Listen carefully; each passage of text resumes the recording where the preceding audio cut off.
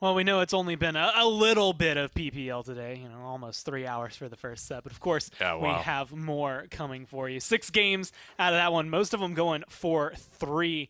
And now we're going to go up into a very interesting one. Virtus.Pro, as you see behind me, are going to be taking on Kanga. They haven't gotten to play yet this phase. And naturally, we have to bring in resident Kanga expert, Nick Keogh. Pretty hair. I should have brought my jersey today. Going to Should be have brought sitting it. by to take us through this one. Yeah, man, we had the quickest 7-game set yesterday, and then arguably one of the longest 6-game sets just now. But sometimes that's just the way it goes, man. These games can drag out a little bit longer if these teams are super, super close to competing. And it's good to see the Knights, swinging right up there with Envy. This truly feels like a league where you really don't know who's going to win and who's going to lose. Kanga can be kind of volatile, like who shows up on the day, whether or not they get a great performance or kind of a subpar performance. I feel it's usually one or the other two. I don't really feel like it's very middle of the road, just like boring. It's either like I'm like, wow, there they are, or like, dang, I'm very underwhelmed right now. Where are they? Yeah, it's definitely been polarizing, I guess is the best way to word it for them. And looking more actually into Kanga, this is an interesting set for them because they've won against VP all year. Granted, all year is first split, not necessarily coming into this one. And you can kind of see him peeking out in the back there. But Chronix is maybe where my eyes are going to fall down just because between him, I'm looking at him and a raise. I'm looking at where exactly these matchups are going to be. But you also have to encompass and deal with the birthday boy. The birthday boy.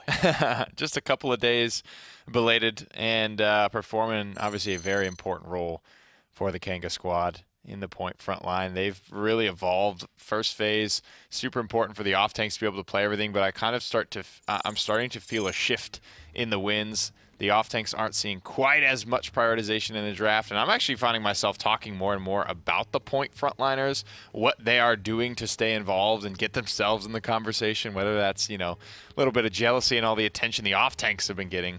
But Joel performing at a pretty high level for a while for Kanga. He's done a lot of different roles for them, but it seems like point frontline is where he's going to settle. And he's one of those, lazy point frontliners where he used to be the DPS, so he has those great mechanics. He's got great aim. It's just that, decision-making and maturity that he might lack a little bit of when you compare him to Lazy, who's, much older, much more settled in the role, I think. Yeah, and honestly, when you look at it right now, harkening on specifically on the DPS past, it's almost perfect right now when you have to take in Barrick, who has been phenomenal in terms of his damage. And those shots make a huge difference. I mean, we were mentioning Inara, when you start to compare the individual numbers, almost all of the tanks hit about the same. I think Atlas is the only one that hits kind of far above and beyond everybody else. But, Makoa, 650. Inara is going to be around 675 if you hit all three. Barrick's in the same ballpark where it's just, as long as you're hitting those, makes the biggest difference. They love their Barrick, and Joel's tends to make it work and will hit that 90K mark. That's right, man. This is a Kanga team that I'm really obviously looking for a lot out of. But Virtus.Pro have been so good as of late, and it's partially due to, I think, just the way they're picking, right? This is a little bit of a Willow meta right now. She's really, really highly prioritized. They have an incredible blaster player. Talking about who knows what with a raise right there, but Fasheko piloting all types of stuff. Drogos as Eevees, Willows, a lot of crazy stuff that he needs to bring to the table on a daily basis. But to go toe-to-toe with Joel, one of the more veteran point frontliners in the scene, and one of the more veteran guys on Virtus.Pro and of Paladins in general. Since day one, Doseps has been competing. Since young shopping Sweden, before you and I were even a part of this scene, man. He was there. He was on stage, holding it to him. Granted, back then I think he was playing a little bit more Cassie, but you never know what could hold. The triple DPS, quad DPS, I expect to see Doseps come through and play the Cassie. But, I mean, yeah, like you said, toe-to-toe with Joel's, which is always the interesting thing. Kanga, as far as I know, whenever, when they quote-unquote checked in, right, when they submitted their roster, Joel's is listed as, I believe, their flex, but he's almost always their point tank. And so it's always interesting to see it. But, I mean, Inara has been huge for Doseps in these last few months and last few weeks specifically. And his presence on the point is what I think allows Arrays and Fisheko to just go do whatever they want because they don't have to worry about him. They don't need to give him help. He does it all himself. Yeah, man. Barrick is going to be really, really, I think, a hot commodity in this set in particular. Virtus.Pro do very well with it. Kanga do very well with it. The damage amp is very good for that character as well, whether it's Genos. VP obviously leaning a lot heavier into Furia these days. And Kanga, where they go on the supports, it's actually kind of a conversation now. I mean, with so much Furia being picked up, Genos really kind of looking lackluster for SSG. I don't know if that's a Genos thing or if that's just an SSG thing, though, Gore, to be honest. So I'm not ready to pin it on either one. Maybe a little bit of both for sure. But what Kanga elect to pick from the support, obviously they've got a very veteran support. They can run a lot of different stuff. These times are all about what are you doing different than everybody else. Yeah. And Kanga really needs to show us something here, what they want to get going and what they want to innovate on. It feels weird because we never really get to highlight the supports, but this is one of those matchups where it really could be anybody and everybody coming down. Vex, Gera, you could ban 4 supports and it'd be interesting if we were in a different meta to see what kind of things we're getting I want to say shifted around, right? If you're you have to ban Maldamba, Genos, Furia, insert some other support here, and you have to force them into Vex playing Grok support and versus Gera playing Pip support. That's the kind of stuff I'd love to be able to see out of those two. Yeah, just because they do have those deep pockets. The supports have very rarely been the focus of the meta. If anything, Genos has been a consistent ban at points in his life cycle. Honestly, way back in the day, I feel like Saris used to be decently prioritized when her ultimate would go off super snappy.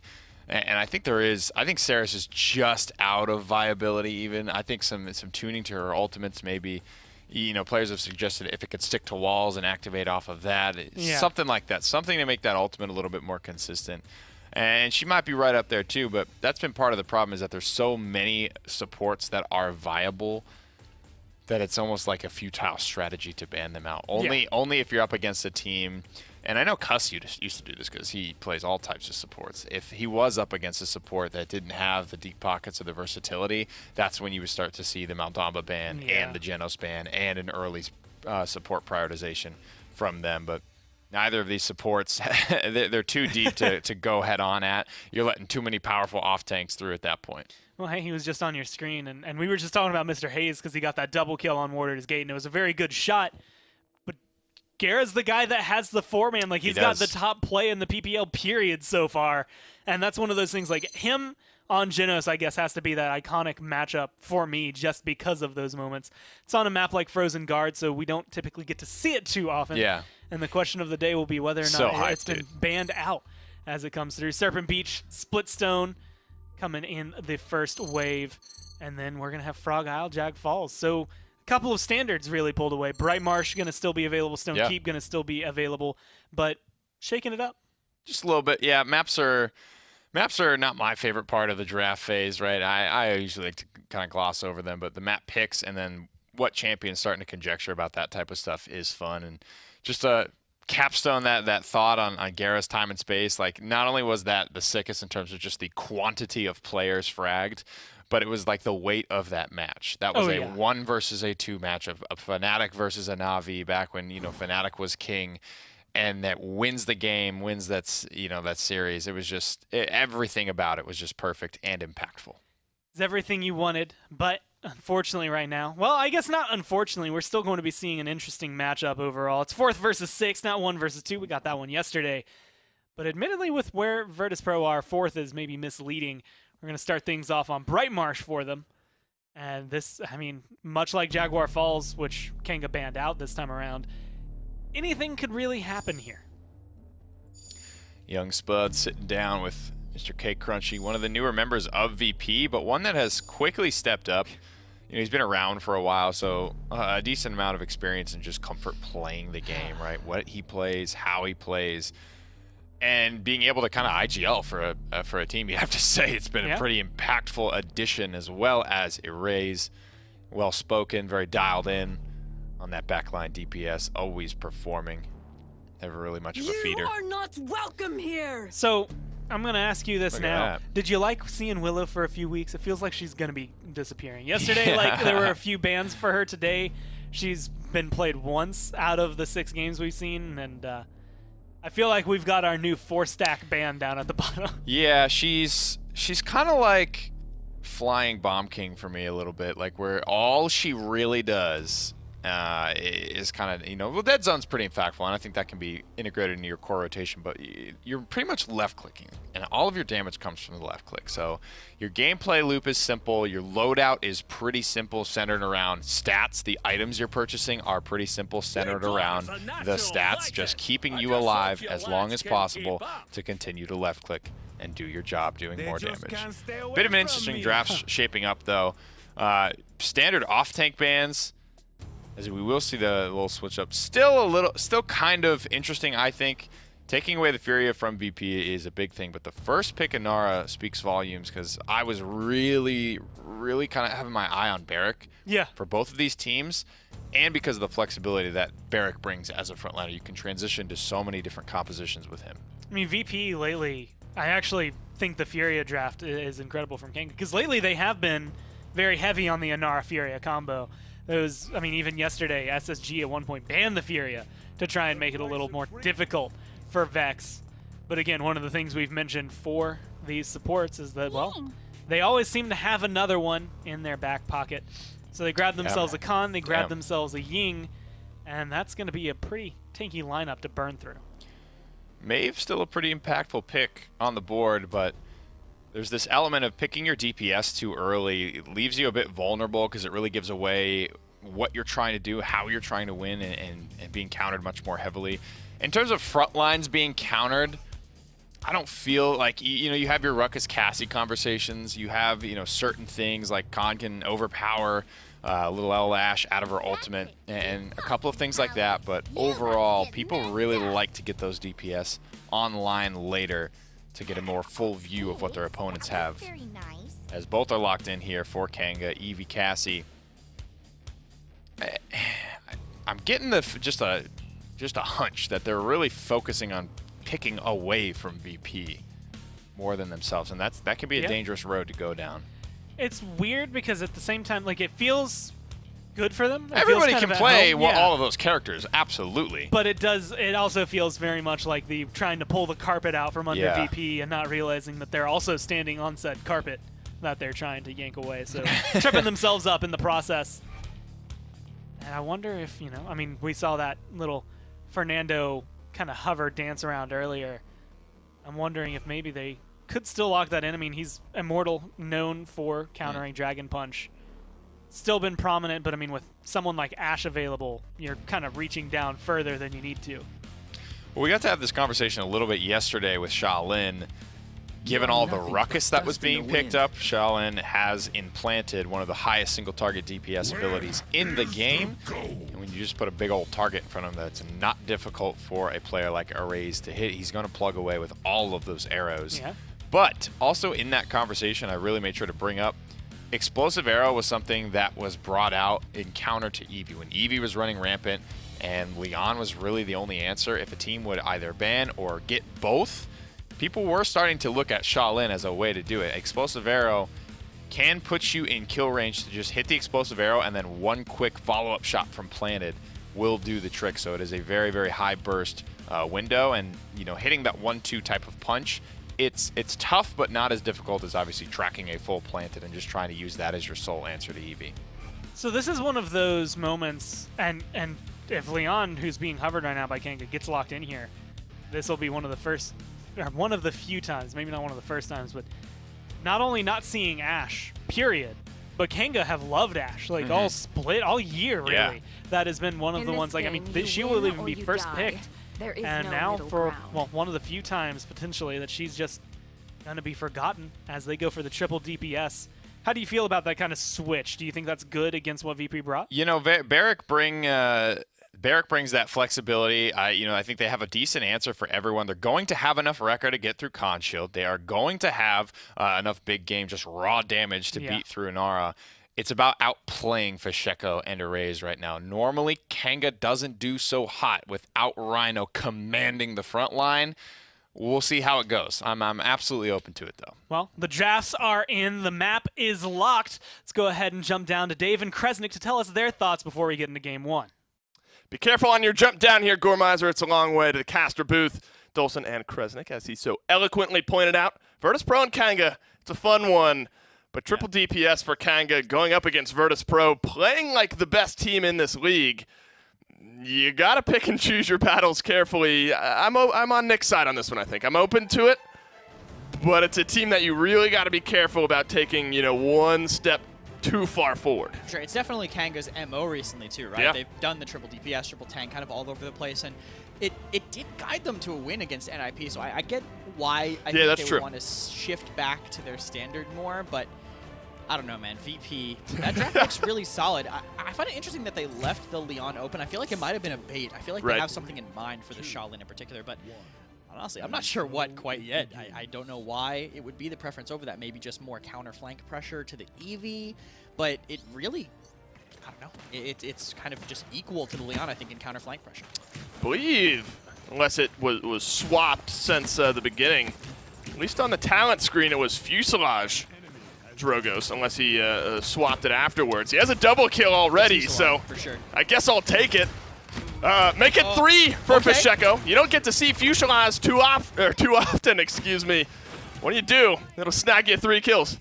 Yeah, Fuselage is a really powerful legendary. It used to be really crazy. I remember, like, when I started playing, it was like an insane amount of bonus damage. It's still good, but people kind of put it to the wayside under the others. But I guess with Leon in the game, and with the pressure from the EV, I don't think he wants combustible. I get it, you know, he wants to be able to get that burst damage on the targets coming into him. And when you're Pacheco and you're just not missing your directs, what's the downside? Yeah, I guess there's not much. He already has another one in this one. Joel's next to go down at the hands of Vex, but most of that damage coming from Pacheco. God, so much cleave damage. Throw another one onto the pile. Vex with a double. Pacheco adds another. Chronix is certainly going to be the next to drop as Dostips runs that one down. 5-1-4 for Fishy. 15k damage. Undying for the rest of VP. Only Joel's has one to pull back, and that was onto Pacheco himself. But already forced all the way back into Kanga's base. A really dominant start from VP. Just, I do love the idea of Fuselage. I think it's really, really solid. And they just, the tank line and sustain from VP are going to buy them so much time in these engagements. Inara, Khan, Ying, they can last for such a long time. I feel, I mean, Ying brings crazy sustain, and Inara, Khan, their cooldowns without heals can buy them a lot of time. And Ying is just raw heals on top of that, so it does a lot. Looks like VP are going to come in with the Dragon Punch, but just a little bit of a bait, pulling them back. They're still coming back and re-engage now. They're throwing everything at the wall here, and everything is sticking. A double kill for the Shaolin. So much of that set up by the Illusory Rift, Dragon Punch, Heat Haze, everything coming out, nothing for Kanga to hang their hat on. Still Overpower, still Seismic Crash. I don't think they're even going to be able to step out, even contest this one. They're going to get the dismounts. A 3-minute first half from Virtus.Pro, considering the 30 seconds or so that start at the beginning of the game. That was over as quick as it started. Yeah, I think we've had more setup and drafting time than the game at this point. Yeah, at this point. That crazy. Oh my. I don't think we got to see that, but that was unreal. Oh my. Yeah, this is when you can do this. Cover your eyes, Kresnik. Always run Fuselage. I'm not that young.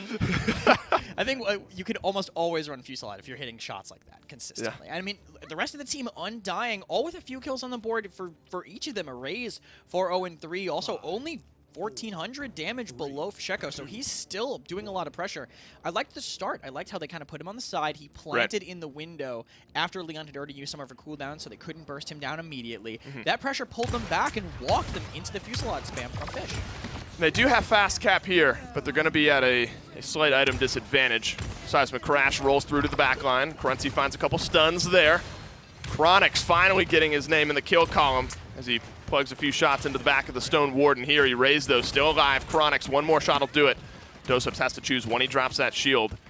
Does it just then. Skates out within an inch of his life. Kanga finally some offensive presence from them. They're on the point. Fast cap, likely point number 1 for them.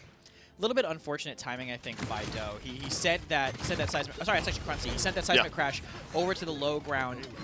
Didn't really get anything out of it. Sure. It stunned 4 people that just couldn't be seen, and now staggers himself trying to get that last second touch with his team unable to follow up. Now VP going to sit in their spawn, reset here, get their spawns, and try to find a pick early. Right. Kanga have to be careful. They have to just kind of pull back and make them walk into the grinder.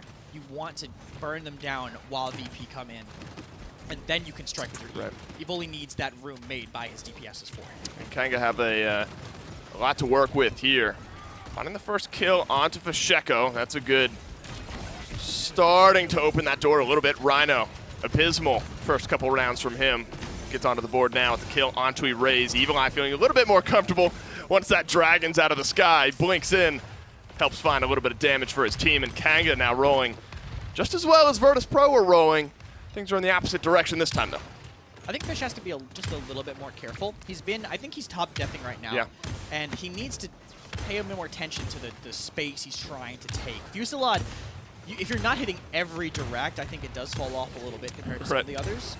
And he's hitting a lot of them, but not able to get away with what he's trying to do versus Leon and Cassie, two strong characters, I think, to him, especially since he's not in the skybox, 8 miles away, and Erase, 2 quick ones on the right, might let VP get aggressive here. Well, it's high risk, high reward. Erase a double kill.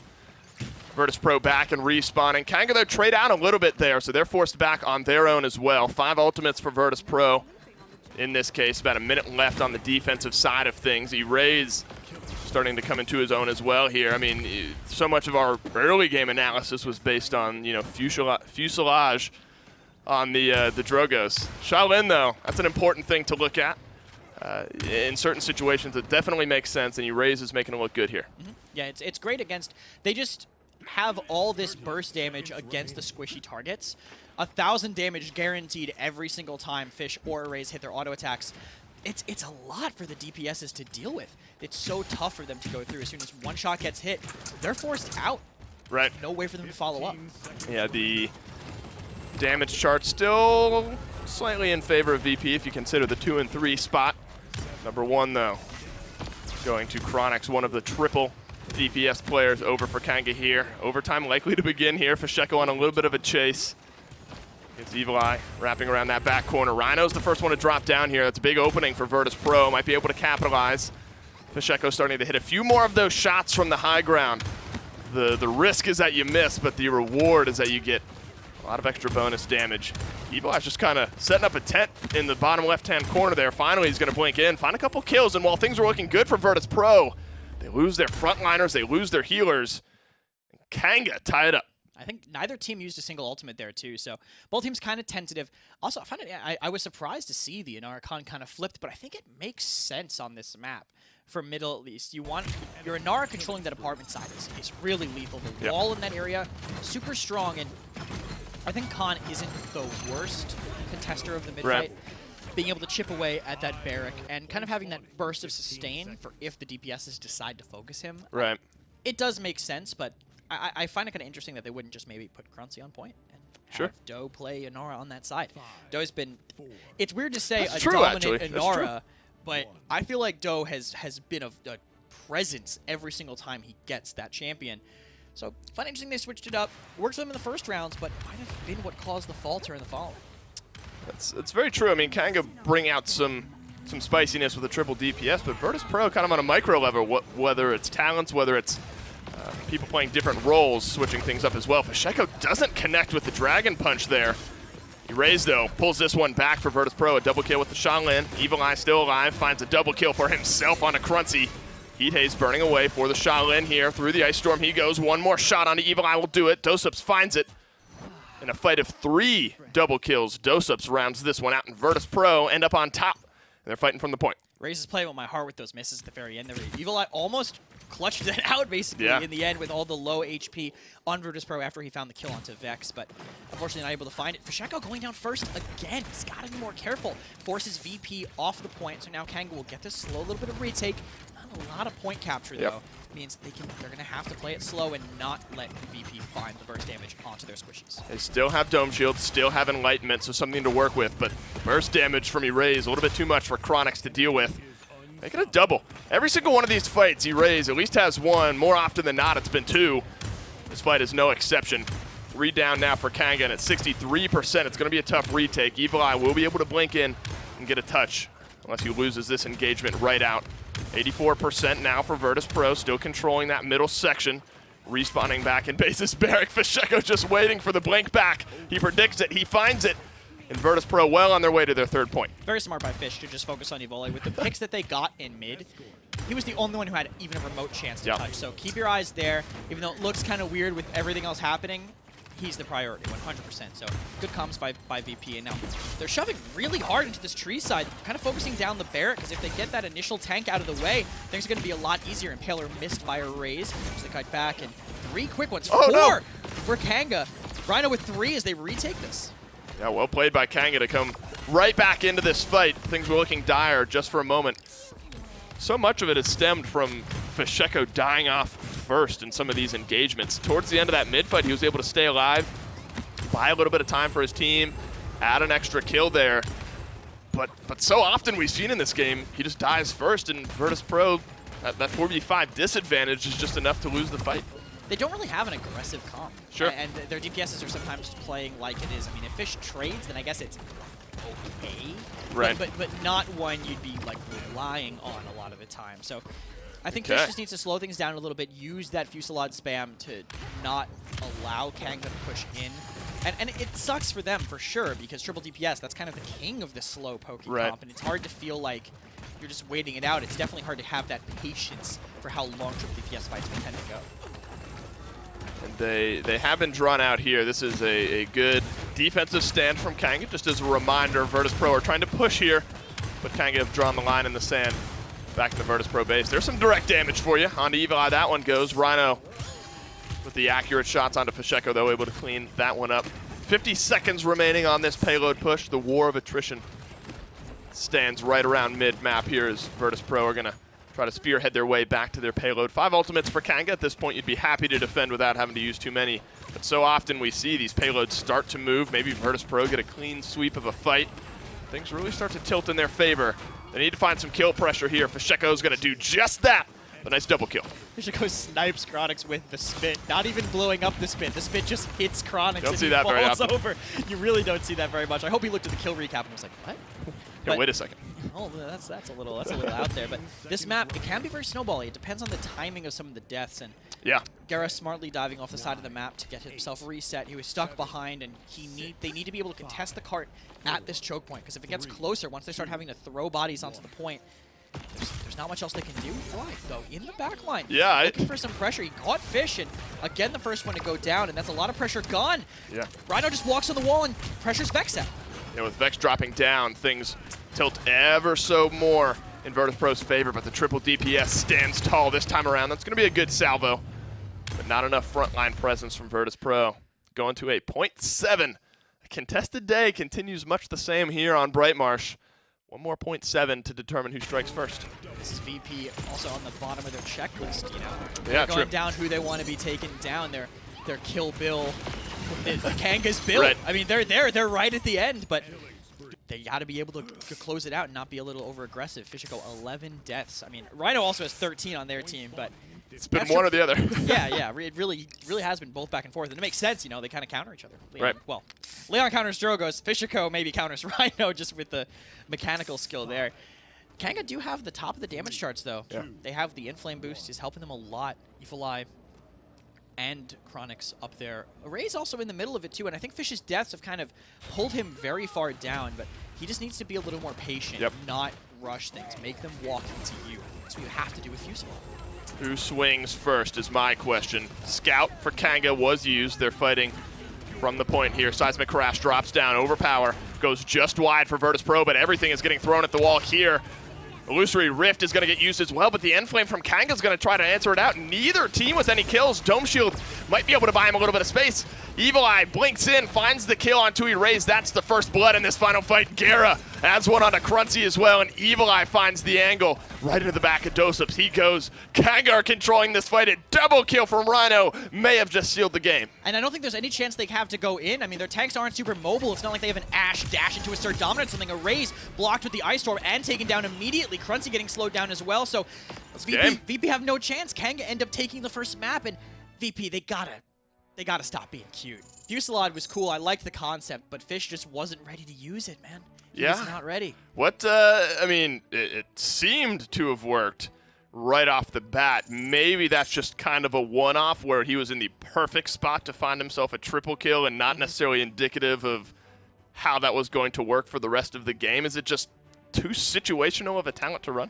I think that was the situation for it. I just don't think Fish was ready to play it. And since they couldn't close it out immediately, triple DPS does scale better in the late game. That's true. They don't have that caught and wrecker kind of caught partially, but they don't have that wrecker downside. So later the game went on, Kanga had the advantage. I heard the New York accent squeak by on Caught there a little bit. Just a little bit, I heard it. Game 1, though, goes the way of Kanga. Virtus.Pro looking to bounce back right after this.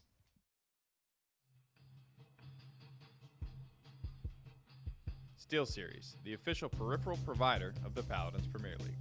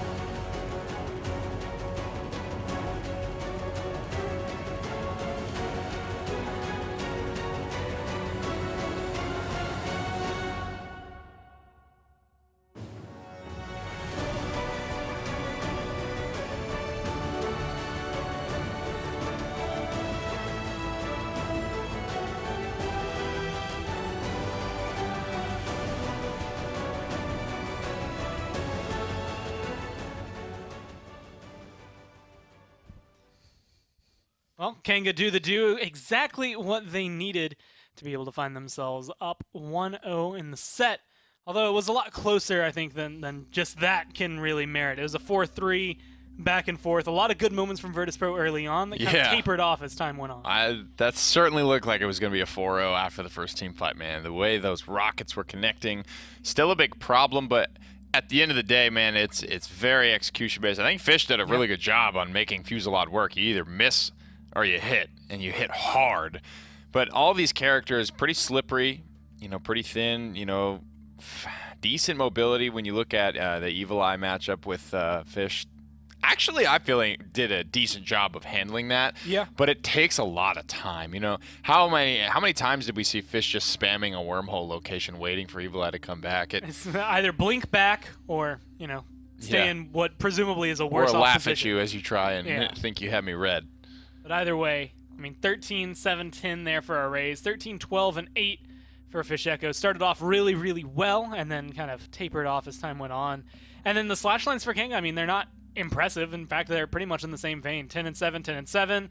Rhino was 11, 13, and 9, but he still was able to have such a huge impact this game. A lot of kills as the off-tank player, and the reason I wanted to kind of highlight him is because we don't see this super often from Kanga. Not a ton of people are playing 3 DPS very consistently anyway, but when it's time to step up to the plate, it's like the couple of off-tanks that are still doing it are just so impressive, man. It's like they play a lot of Cassie Leon, which are simpler characters, but when it comes down to it, he's still got to get in there. He still has to hit the shot and know his matchups. And for the off-tank to do it, when we talk about how many characters they already have to know how to play and have to have mastery matchups on, for him to be able to swap to this and get them the win in a draft that I kind of felt like was just very focused on taking things from Virtus.Pro rather than building that package. And it wasn't until the final DPS was locked in that I started to see the light, obviously. They took away the Furia, they got their Barrack, all of this stuff makes sense with the damage amp, but then you got to get in there and you got to outplay Virtus.Pro, which is very hard to do as of late. That's exactly what Kanga figured out how to do. The question is whether or not they can keep it up. And it's such a weird thing to see any team right now, in my mind, that's not Envy choosing to go to Fish Market. But Kanga usually have been opting for this as of late. And so it's not too surprising to see it come up, although I will say it's a little earlier than I expected at Fish Market. Definitely, man. I think Envy are the only team that comes to the top of my head that are picking Fish Market and like using that as that's an ace in the hole for them.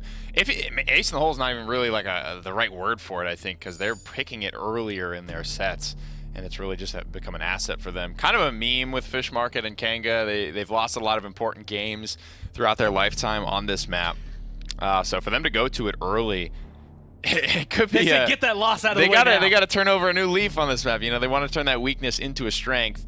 So they take VP's map pick, which is probably the hardest part about this set. not getting dumpstered on your opponent's first pick map pick and being able to pick yourself up for your map pick. So they've done the hard part. Now if they can just win their map pick, which frankly, Gore, this is not a vanilla map pick. This is not something a lot of teams are playing and I imagine practicing a ton on. So if Kanga have something up their sleeve for Fish Market, you know, if they're already playing this well, you throw VP off balance any more than they already were in game number 1, you're going to be in a good spot up 2-0. The question is whether or not they can kind of keep that. Again, not only just the historically big matches that Kanga have had trouble with on Fish Market, some of the ones that they've chosen Fish Market themselves. I mean, the last time, the one that at least stands out to me was when they picked it against Envy, and it was just like, really? You sure you want to do that one? Like, you can maybe take it back. But unfortunately, it was too late for them there. But it opens up so many more picks. I mean, we haven't seen them in a while, so this is going to be kind of negligible. But, I mean, flanks that are available on this map can do a little better. Like, I don't mind seeing Koga on this map. Zen, we've seen come through. Strix, Kanessa are available. Leon, Cassie, like, all the DPS that are normally up for grabs, and then some, are all good on Fish Market. Yeah, the conversation right now, it definitely feels like it's revolving around Willow for Virtus.Pro. They get their Furia. They get their Strix, which just, we had this conversation all the time. When Eevee was super popular, it was like picking Leon to deter Eevee to get it for yourself in the next round. It's stuff like that, the mind games you need to play. And Kanga, despite all of that, Eevee still feeling like a good selection, a good matchup for Evil Eye. But I mean, Strix has one of the better matchups against all flankers. I mean, the Talon Rifle into the unauthorized use flare for all of Eevee's health. I mean, you hit that shot, you hit that flare, Eevee's gone. Yeah. The dot, it doesn't matter. You don't have to hit a single pistol shot to follow it up. You've completed the matchup at that point. It's definitely a tough one for Eevee to navigate, and it has to be very careful and very aware that Arrays is hitting that combo recently. A lot of people are playing a lot more Strix. Willow is still open. Kanga don't have any great things to deal with it as of late, but they are still positioned to go for a 3 DPS if they so choose. It's probably the best thing to be able to come through. No, we've seen Cassie. I mean, if you want to just take it at face value, Eevee, Cassie, you're mentioning Strix. 1200 just as a I didn't hit your head, like a consolation prize. It's still going to be a majority of either of their health being able to come through. Willow locked in. Banned a lot of today, finally going to be able to make it through. Fish Market can be a pretty good map for her, but it doesn't seem to be bothering Kanga at all. Smiles all around still as Khan gets locked in. And VP are in the rare instance that they still need a tank at the very end unless they want to go Khan point tank. Yep. Ashe is available. Hasn't been a real conversation. Yeah, hasn't really been too much priority around her. And part of that in game 1, unpicked, unbanned Ashe. It looks like Kanga are basically going for the same composition again, swapping only the Furia for the Genos. But they're putting Dosups in a spot where, you know, if he needs to be picking Khan, they just circumvent Ashe. They don't really play into that counter with the overpower or sort of dominance that we talked about a little bit. Now they have a good, frankly, 2 good answers for Genos. I don't care what anybody says. In this game, after you've right-clicked, why not just no dink Willow for 80 to 100 damage, you know, over time? I think it absolutely contributes, and especially helping Leon, who's also chip damage based, especially from long range. You're not hitting super hard, but you just have the consistency of being a hit scan. Virtus.Pro, do have to worry about, of course, Cassie, but Ruckus does have a lot of good matchups. He can definitely bulldoze over Genos and Leon before they really have much to say about it. And even against big game, if you get the jump on Cassie and you're landing all of your damage, there's still a good chance you're going to do just fine in that matchup as well. Yeah, she really needs the first shot to make that one feel more worthwhile there. But yeah, they're going, looks more like Dosups here for the Khan. Triple DPS worked for Kanga once. We'll see if it works again. Do you have a draft here that feels better for Fish Market, or are they both kind of on an equal playing field? I do like 3 DPS on Fish Market, but I really feel, if you can even call it that, the meta picks right now with the Strix Willow, it feels like they kind of got that a bit unadulterated, and I like VP's better. I'll be honest with you, man. I think this is going to be a hard one to beat, but I said that about Bright Marsh too, and I was already proven wrong once. Well, we'll have to see whether or not they can up their execution level here for Virtus.Pro, or if Kang are going to be able to take it away. Let's go ahead and jump down into Fish Market. Appreciate it, fellas. I don't get to watch it in the Envy set, but I do get to watch it in the Kanga Virtus.Pro set. A little fish market. Fisheko will be feeling just fine and at home on this map. Name similarities are the only reason that jumps to my mind. Another triple DPS, though, for Kanga this time around. Does it work just the same here in your mind? I mean, Fish Market was one of the best maps for it always. I mean, Fish Market was the quad DPS map for a while. There was a period where NA PPL teams were running Genos and just 4 DPSs here. Yeah. So it's definitely kind of the home turf, I would say, for it. VP's draft is very interesting. They've changed a lot of things up. The Strix plus Furia, good once the Inflames up, a lot of kind of defensive play there. But that Ruckus, I have a feeling he's going to have a hard... He's good at dueling the 1v1 versus the squishies, but if the Cassie and the Eevee can both look at him at the same time, he's going to struggle to get anything done.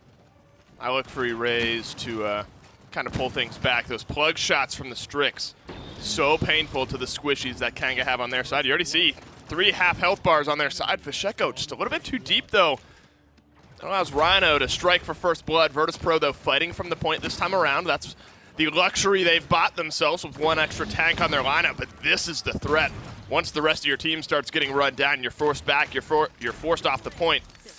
Blinking in and blinking out is Evil Eye just to draw that line, making sure they're not able to overextend in this case. Rhino, huge game last time around. They had him flex onto the triple DPS, more the same from him. Same 3 DPSs from the last game. Now Virtus.Pro on the back foot. They're looking to retake here as Kanga eclipse 70%. I love the surround by Kanga, how they were playing it at the start. Joel's smartly disengaging from the point. Knows that he can't really afford to stand there. Once they get a little bit of chip damage, I'm sure he's going to walk right back on. Erase, though, kind of moving in directly to counter him. Barricade by Joel's keeps him alive for now, but the onslaught's going to begin pretty soon. Ruckus, actually, Cruncy finding a hold there. Also, Fish diving into the backline again, just a little bit too fast, and both of the aggressive divers from VP go down. Yeah, now it's you're at a 3 versus 5, making a 2 versus 5 disadvantage. This certainly spells point number 1 for Kanga. Nobody in range to step on there. Dosups drops to Chronix. Same story as the first sort of engagement in this one where Fisheko goes deep, nearly finds a kill, drops, and then the dominoes fall from there. Kanga making this triple DPS work. And not surprising on this map. Just surprising that VP would think this is the answer. Right. You know, I just feel like the Ruckus is conceptually good, but on a team that was, I thought, playing pretty well together last map, you kind of need to catch people out of position to make the Ruckus work, you know, and they're clearly trying to force the issue. I mean, we just saw what their game plan is going to be. I also just went New York again. I knew you were going to say it. I was going to let it go, but myself. We just saw how it worked, where they sent the Ruckus and the Willow into the backline to find a kill. Sure. Erase with a quick one onto Gera as well. There we go. Fast turns for them. Finally, some offensive presence from Virtus.Pro. That's sort of where you expect the payload to die out, though, if you're on the defensive end. Rhino at 4-1, forced back. Only 1 death for everyone across the board. Vex the only one undying in this game so far. Quad DPS, or triple D, almost quad with Barrick. Second DPSing in this game, might as well be. That's the threat of Barrick Genos, though, and you have to nod your head, or give a nod to Joel's as Ice Storm drops down. Playing solo tank in a triple DPS comp, not easy, and you gave him a little bit of a shout on that first mid. You know, smartly backing off, knowing when to engage, knowing when to disengage. That's a hard line to toe sometimes. For sure, but I think if I want to be any tank in solo tank, I'd say it's Barrick. Sure. Because if my DPS all need to back up and kind of kite away, I think Barrick is the best at being able to kite off. And Fish manages to trade for 2 before he goes down, but it was kind of just a back and forth poke. There's still really no action beyond that dive. And I think VP just needs to... Oh, that's risky. That's risky. He wanted it. Toeing the line. It was a little bit too much, but no Cassie there, and that's really the biggest threat, I'd say, to Cruncy's aggression. Good plug shot onto Evil Eye. That's a big thing, I think, with Virtus.Pro here. You need Erase to start setting up some of these kills where the rest of your team can just plug away a little bit. Jules is going to bowling ball his way to safety here. 20 seconds remaining. Line is drawn. Rhino caught out just a little bit. Dosup's very low here behind his shield. 1 more shot will do it. The healing is good. Doesn't end up dropping off. Finally, Chronix tumbles up, finds the kill. Evil Eye looking to trade things out with Erase here, but all of the picks are going in favor of Virtus.Pro. Likely going to time out, unless Evil Eye has something to say about it. Not sure Genos Eevee are going to push this one through, though. I mean, after seeing how Pay and T-Mac played in that one set on Tuesday, Genos EV could probably win anything, apparently, if it's, at least maybe if it's them piloting it. But right. So not surprising, I think. The Furia sustained this early in the game is going to be a really tough mountain, I think, for the triple DPS to climb. I think they're looking to 1-1-1-1 claw their way into the late game, or just keep winning the mids. You know, right. If you have a better comp for mid, you're going to win the game in the end, you know, as long as you keep executing at least properly. And that was a good retake from VP. They really played around Erase's positioning, and I think that's what they're going to have to do on their defenses. On mid, it's going to be a little bit harder because the triple DPS, they're going to be very slippery, kind of kiting around, trying to surround Erase, and going to peek him from a lot of angles at once. It's going to be tough for him to really single out a lane he wants to watch. And I have to give a shout to Cruncy. I mean, he was 0-5, had a few assists prior to that nice double kill replay we saw, getting his name in the column there. Hexafire could be very impactful here. Fun fact, I won a ranked game with a Hexafire on a 0.7 mid fight. Oh, first win? Yeah, actually. Damn, Krusnik. Way to take the wind out of my sails. I'm up here feeling good, and suddenly I've never been lower. I'm going to move right on from that and talk about Jules, who's dropped the dome shield onto the point here. Once that wears out, he's going to be in a bad spot. He's able to hang out behind the boxes, though, using the map cover very well. Everything, though, starting to get thrown out. Faithlight, Flashbang, Inflame, everything for Virtus.Pro getting used here. Couple kills, Rhino trying to disengage, trying to peel back. He is not able to do so just yet, either as Chronix here. One more shot on Daguerre will do it, and it seems like Virtus.Pro have put together a successful mid. Yeah, Kanga thankfully were able to, I think, bait them in far enough so no one's capping. Still no cap time coming in for VP, so after this overpower stagger, they're not going to have a potential, they're not going to deny the retake. You know? Rhino going down on the side, though, might make things a little bit harder.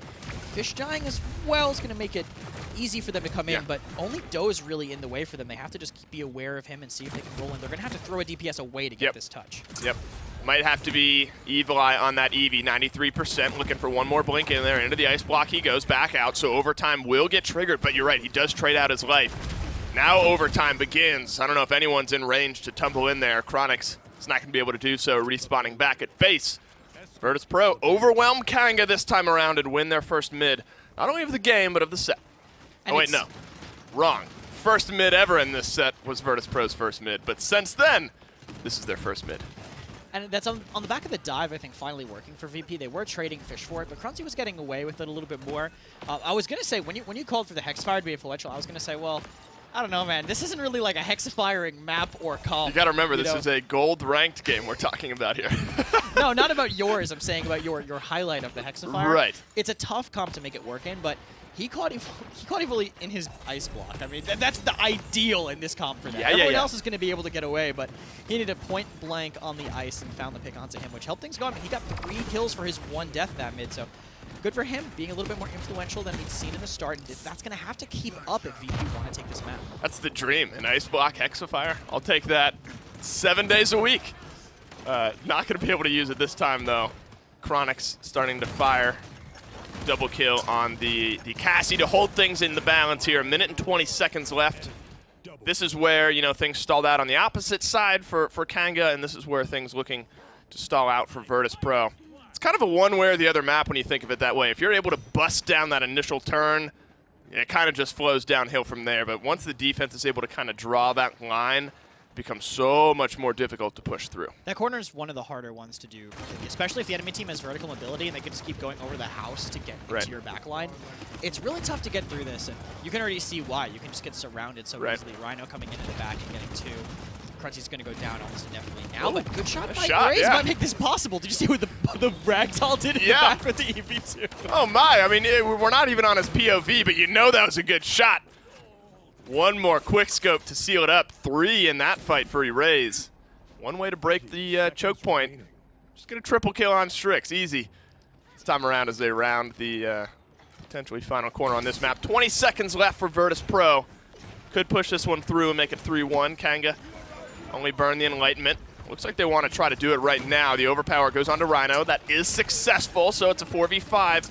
Kanga on the back foot here in Flame. They're actually going to just try to throw everything at the wall, seemingly. Chronix is pulling one back onto Pacheco, though. Lots of that mobility now gone for Virtus.Pro. But the cart ever inching closer here. Chronix might just have to do it on his own. He has a double kill in this fight. An unofficial triple for him. The knockback might just save Kanga in this case. In Virtus.Pro, they've burned everything. They wanted this one to go in, but it's not looking like it will. Too much damage onto Chronix.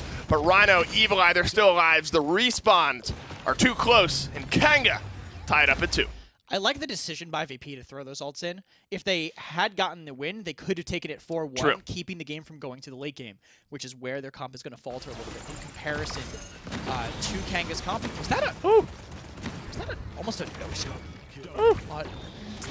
I think it might be a spectator All I can thing. say is, ooh. He might have scoped it, That's but all I know I how to didn't even know what to say. say Oh after my. seeing that. But anyways, I think that's why Strix is getting picked so much recently. Just the potential to swing a fight like that. When you do that much damage in a single shot, and you connect all of them, you're going to swing the fight very quickly if you're constantly hitting it and getting pocketed.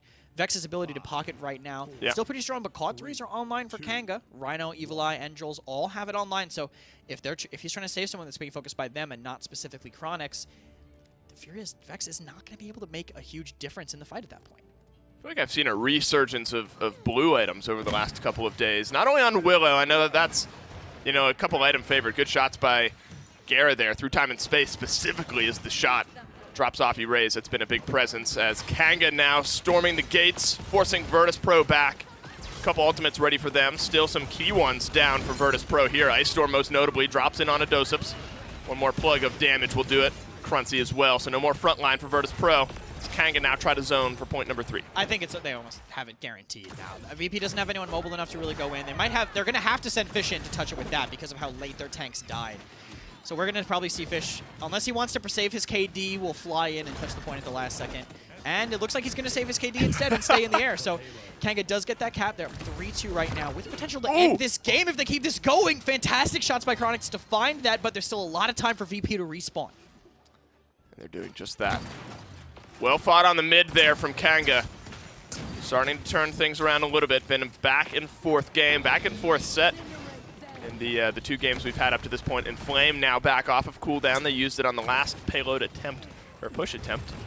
Did not succeed in that one. Vex though finds the first kill this time around onto Jules. Tumbling out as Chronix gets the reset. He's able to stay alive here as Rhino pulls one back onto Fasheko, but this is the downside of Fish Market, where if you're not able to really bust down that door early on, you're kind of forced back.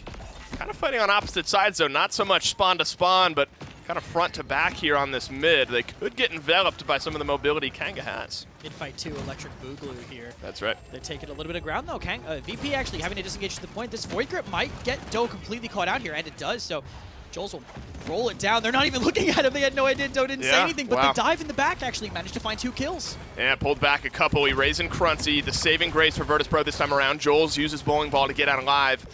Some extra shielding from him. Gara, a nice double kill. Wasn't through time and space. Just a good old Star Splitter. Makes it 3. Erase stays alive for a double kill for himself. Finally going to shut down the Reign of Terror. I take it back. Rhino saves the life of Gara, who has 3 kills with his primary weapon in that fight. Doing the damage himself. Make it quad DPS for Kanga as they show a little bit of a chink in the Virtus.Pro armor and round this next corner. And this is going to be a really hard area to break. If they want to turn it now, they have to use some of their ultimates. I mean, they have 4 online. Dome Shield maybe to get room and buy them time to line up with through time and space. That could be possible. They also have the Ice Storm through time and space combo. If they should choose to use it, Evil Eye accidentally hitting himself when blinking up to shoot over the roof. I mean, it's hard to get that angle, especially when you're trying to avoid a sniper, you know? Yeah. Scout coming in to try to find the setup, but they don't connect anything with it through time and space. Yep. They maybe should have looked for a combo there, but both don't hit anything, and VP are fighting a ton of damage. Yeah, Rhino, Gara, both gone. You still have 2 damage dealers thanks to the triple DPS, but you're losing members left and right. Jules, the most recent to go down with 10 seconds left. Evil Eye may be able to get an overtime touch here, but the respawns are so far. I think this one might just spell the end. We might have a 0.7 fight on our hands to determine if we're tied up or Kanga go up 2-0. Not too surprising on Fish with the 2 comps that are pretty strong, but Kanga have had the better of the mid-fights. Yeah. So, and they have a better mid-fight comp, and it's in late game for them. So I think that it is stronger for them. I think this is Gara's little Star Splitter SMG massacre that he had earlier. Not something you see too often, but I mean, Genos does a respectable amount of damage. This used to be the cuss special. If you were scrimming against G2, you'd be staring forward and then getting chipped just a little bit from behind. You're like, what? Well, he had 3 total in that fight, 4 now on the game. Most of them coming in that last fight. Morale boost 1 for him. Morale boost 2 for Vex. Chronix with 1 more damage than Erase. Calculated. Hey, he's on top of the damage charts. That's what matters, right? That's big calculations from him. Blast Shields, Haven, all abound for everyone in this game. Only Gera really avoiding that one. There's the overpower onto Joel's. The long range connects. He Raze finds himself the kill, though. So frontline presence now immediately gone, and Flame as well. That's going to put Kanga in a really bad spot unless they're able to get one on their exfil here. And it's not going to happen if Pacheco Faith lighting up above. A triple kill for the Willow. May have just sealed this game. Especially with how forward VP is now. Crunty's going to be zoning with the Ruckus, so dismounts are abound, and Joel's has to disengage. No dash means he has even less of a chance to get in. Completely forced out. They need to have Bully come in, but he was the last death. There he is, and he's already dismounted. That's gonna be game here. I can't imagine a world where they're able to get in, get a touch. Not gonna happen. Virtus.Pro seal it up. One concise team fight. Wow, they just steamrolled that triple DPS over towards that last end of the fight. Hats off to Virtus.Pro. That's a big fight back from them, tying the series up at 1. Kanga now 50% on their triple DPS efforts. Yeah, and hopefully for them, I mean, they can. I don't think it was that bad of a game for them. No, honestly, that last mid fight was very decisive from them, but I think that was just VP execution, and they can learn from that. You know, they can take this going forward. This is people thought this wasn't going to be a super contested set, but Kanga's really putting up a fight. I feel like we've seen now twice teams try to allow the Willow through and think they have an answer for it. I mean, if there's any team that's going to do it, it's one with a Cassie and a Leon on it, but a little bit too much damage from Pacheco that time around. We're tied up at 1. The tiebreaker's coming up right after this. INAP, powering the control room for the Paladins Premier League.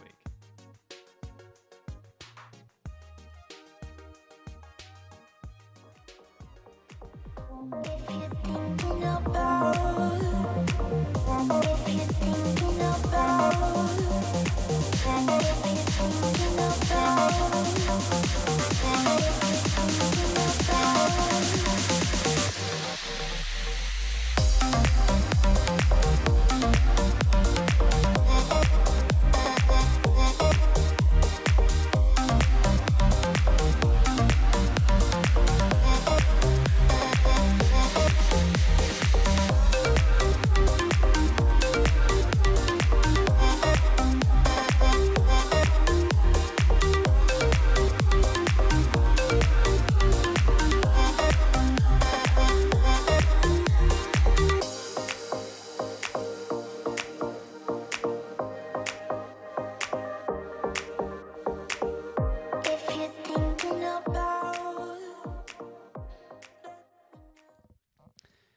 Well, the day of the 4-3 continues as we have yet another one that gets put into the blocks. Fish Market comes through, and, well, you would have guessed it maybe based on the history we gave you of Kanga prior, but they don't end up closing this one out. Virtus.Pro tie up the set 1-1. And again, it was kind of, I want to say maybe the reverse of Brightmarsh, where like Virtus.Pro started out crazy strong on Brightmarsh and then taper off. Kanga started out really well here and then just kind of tapered off as time went on. Which is a bit strange, given that, you know, it's a bit of a generalization, but 3 DPS doesn't really fall off in the game because they don't rely on mitigation. They don't rely on a ton of healing or anything like that. It really is just up to the players to win the game. Just hit your shots. Hit your shots, kid. That's all it takes. And Raze cracking 6 figures here, 17-6. Yeah. Before we went into this game, before we went in here, we kind of highlighted that, you know, it's tough to run flankers into Strix just the way he is right now. That combination blow, very easy for him to take out Evil Eye mid-flight, especially when, you know, you like to get close on Eevee. You want to be closer if you can help it to your targets, but you also make yourself more susceptible to the flare combination. The closer you get, that, you know, the easier projectiles are to connect. Both Eevee's basic attacks as well as the flashbang as well as the flare. It's all projectiles, so the closer she gets, the more danger she's actually in. And he was just pretty much all the time on the money whenever he needed his shots. And again, if you don't hit the headshot, you just happen to get a body shot, it's still 1,200. And with triple DPS, that is half of 4 people on that team's health bars if you just miss or hit the body shot. If you get the headshot, for a lot of those, I mean, for Eevee, that's a full-on elimination. For the rest, they're so incredibly low that it's a very easy pickup for the rest of the team. So a Raze dialed in, and it helped his team out immensely being able to bring that damage. His slash line was really the only one as well that stood out that drastically out of that game. Honestly, man, I feel like Maeve could have been maybe a better option for Evil Eye. I think he's a decent Maeve. I think Maeve has a bit of a better matchup against a lot of these characters. Still susceptible, obviously, to the anti-flank pressure, but has a little bit more health than Eevee. We're usually running damage reduction in your loadout. You have natural sustain built in with 9 lives. You can actually contest Willow up in the sky, I think, much better. It takes all of your cooldowns to do it normally, to get that hang time, to stay close enough to Willow, to consistently hit the knives. But it's a better shot than I think Eevee has in most cases, and he certainly got the shorter end of the stick there against Arrays on Fish Market, which is not good because that was his job. That's your job, right? That's your job as the flanker, is to shut down that sniper. Normally, teams have had an off tank to spare to kind of go put in front of it, but not with a 3 DPS composition. It's all spilt milk at this point, though. Got to just move on. What a weird set, though, where both teams, winning each other's map picks, but not their own. At the very beginning. Yeah. And I was going to say, honestly, there was a period of time where it looked like Kanga might have been able to win. And I was preparing myself to come out onto the desk and be like, all right, Kanga fans, Nick, we're going to come out and have to throw out. Kanga has found themselves up 2-0 in the past. And so, early on leads like that can hit or miss, I think, their mark. And so we're going to have to figure out. I would argue if that last map had been like a 4-0, VP had just thrashed them, then this was going to be, okay, Bright Marsh was a fluke, everything's going to be a lot faster. Both of them being 4-3s, us traveling from like Bright Marsh, which is just standard, everyone who goes there pretty much every set, to Fish Market, you see it every once and a while. If Envy are playing, really is the main key. And now you're going to Frozen Guard, which is another map that for a few weeks there was like high priority. We saw it almost every set. Now it's shifted to this like fringe map. And this one could keep that 4-3 ball rolling for them. Maybe keep Kanga kind of fighting up against Virtus.Pro pretty closely. Different style in the bans so far, where we saw Nara normally taken out of the conversation.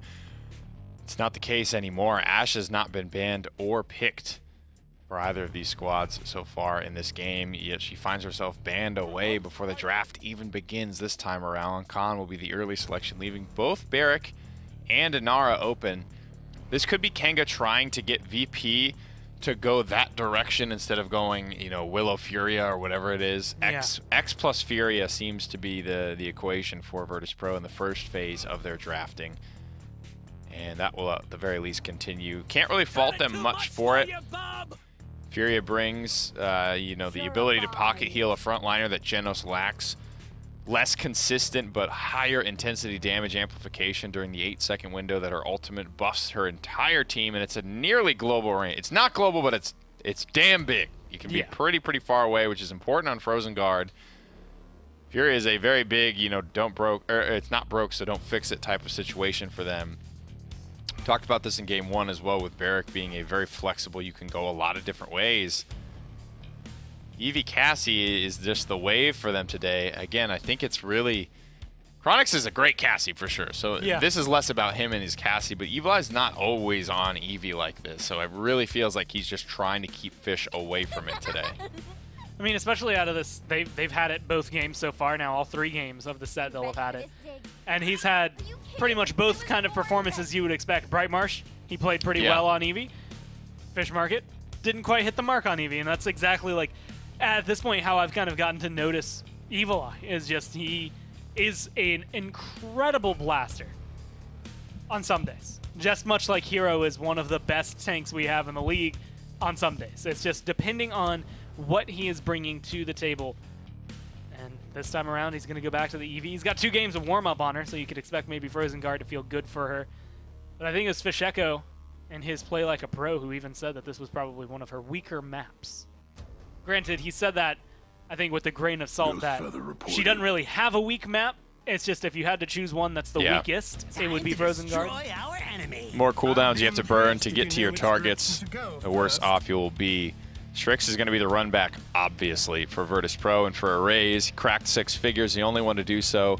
Hugely positive kill-death ratio as well. Matches up very well with Eevee.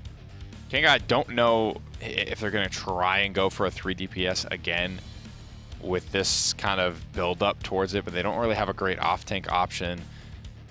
Inara is still on the board if they want to go for that route, and this would get them back to more normalcy where Rhino can be on one of his power off tank. One of the few Maldamba choices. I'm just got to comment on that before we get through the rest of this draft. But Kanga has always, to me, this whole year, not even just this phase, this whole year, if Rhino's having a good game on the front line, they almost always win. It is a very black and white thing for me.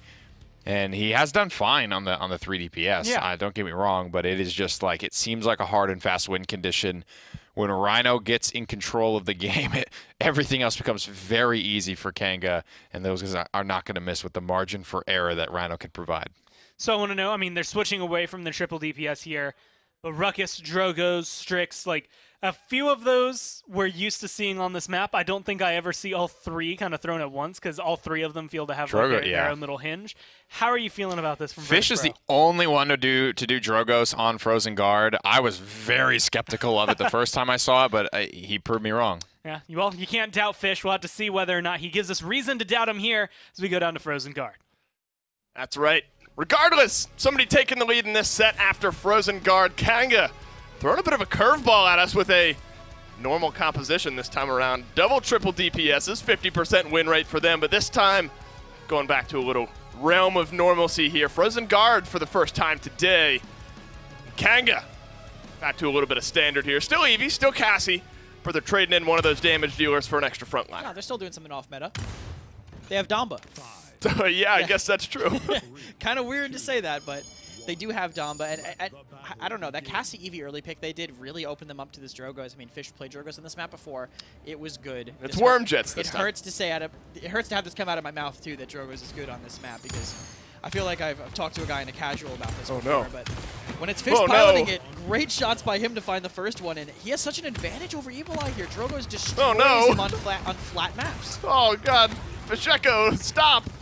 Poor Chronix is trying to find some damage on the right-hand side and is thinking, all right, I'm going to tumble out to safety, and then falls right into a Pacheco rocket that time around. Starting off well, 2 kills, a couple assists for Fishy on the Drogo, 63% for Virtus.Pro as Kanga try to weave their way back into this one. Halfway there on a couple of their ultimates. Minute and a half into this game. They will get the touch with Evil Eye. You see that Pacheco prediction. He knows Eevee so well. Trades out effectively that time. There will be one more attempt here from Kanga. They're going to be doing it at a one-man disadvantage. Joel's forced all the way back here. Overtime begins. One frontliner left to do it. Rhino is going to help Chronix trade out. This is going to be the rest of the bodies falling here shortly. Damba, Guerra, the last one to try to get it done. Not going to happen. Virtus.Pro, strike first. Great countering by Fish onto Evil Eye. Just denying him any ability to go in the back, and literally full parity, 5 for 5. Top to bottom VP dominating the damage charts. Ruckus actually below the Furia, but Furia does so much damage. That's why you pick her right now. Strix and Drogos, a great lineup, I think, right now in this meta for this map, especially because of the DPS picks from Kanga. And great aggression from Pruncy, finally putting himself above his Furia and getting another kill to his kill column. I think he noticed the damage meters and said, all right, I got to do a little something about this. Helped out with a little bit of poke damage. Jules, though, gets in on the action. A nice double kill from the Inara. Stalls this one out. Good fight back from Kanga. Traditionally a map, I'm not going to say it's easy to defend on, but longer range, and you'll feel a little bit comfortable. Pacheco in the back line, nearly causing some trouble, but gets traded out by Rhino. He must have gone around the outside. Yeah. I think that's the only way he would have done it, around the far right. Over the little edge that I really hadn't been thinking about until I watched Drogos get played on this map for the first time by Fish. Conshield broke it down really quickly. VP have a strong wrecker in Strix, so able to burn through that fast. Not really going to matter against the Inara, but just rattle off those headshots instead. That'll make enough of a difference. Pruncy diving in, getting peeled for by Commander's Grab, so quick trade back and forth, 4v4. VP trying to find the next pick.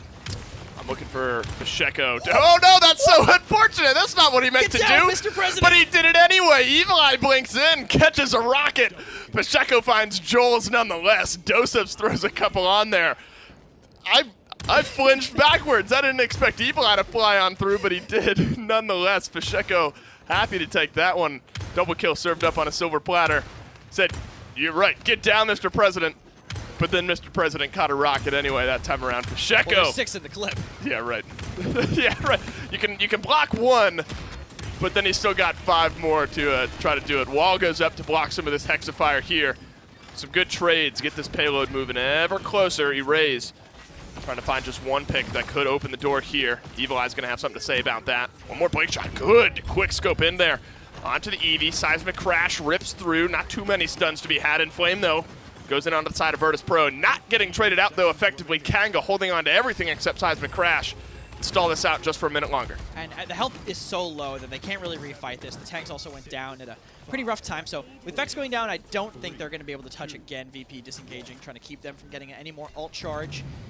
Keep Joel specifically from not getting a Seismic Crash. And they just didn't have the focus fire for that fight. Please be there. I hope it is.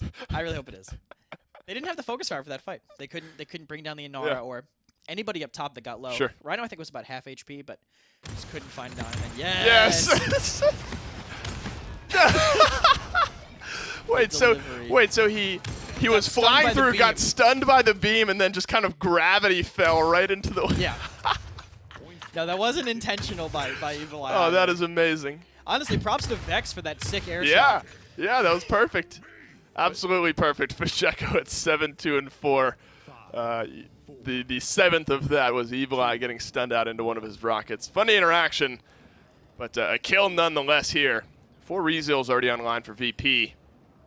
And God, Fasheko just dominated this first mid-fight.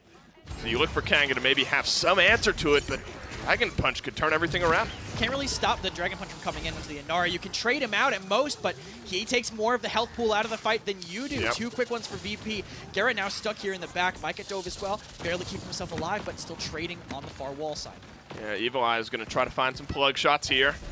Can't hover up above quite as effectively as Fasheko on that Drogos, but he can do this where he looks to get aggressive, but he has nobody left on his team. Flashbang rips through. No quick scope this time around. Virtus.Pro just now taking up the point mantle, garnering themselves 3% per tick, of course. Fasheko back in this fight will look to find some poke damage. Evil Eye's looking for some of those connected shots up in the air. So hard to find. Chronix, though, has a little bit better of a time doing it. Scout finally coming out here. 84% for Virtus.Pro. First kill is Chronix onto Fasheko, so some of that aerial advantage now gone for Virtus.Pro as Cruncy is able to pull one back as well. Erase these long-range shots. This is where he'll feel comfortable right now as things slow down. Fish actually did the best thing he could there. He kept pulling them back on the far side, baiting them in further and further, because once they crossed that line in the middle, they were right in Erase's sight lines. He gets 2 more. Joe's probably going to find this one for his team. Chronix trying to live as long as he can, but will not be enough. But Fishko baiting them in perfectly for Erase to shoot. Once they got in, they were too low, couldn't contest the point to the level they needed to. And Cruncy found one, I think, with a Hexafire in the back as well. Right.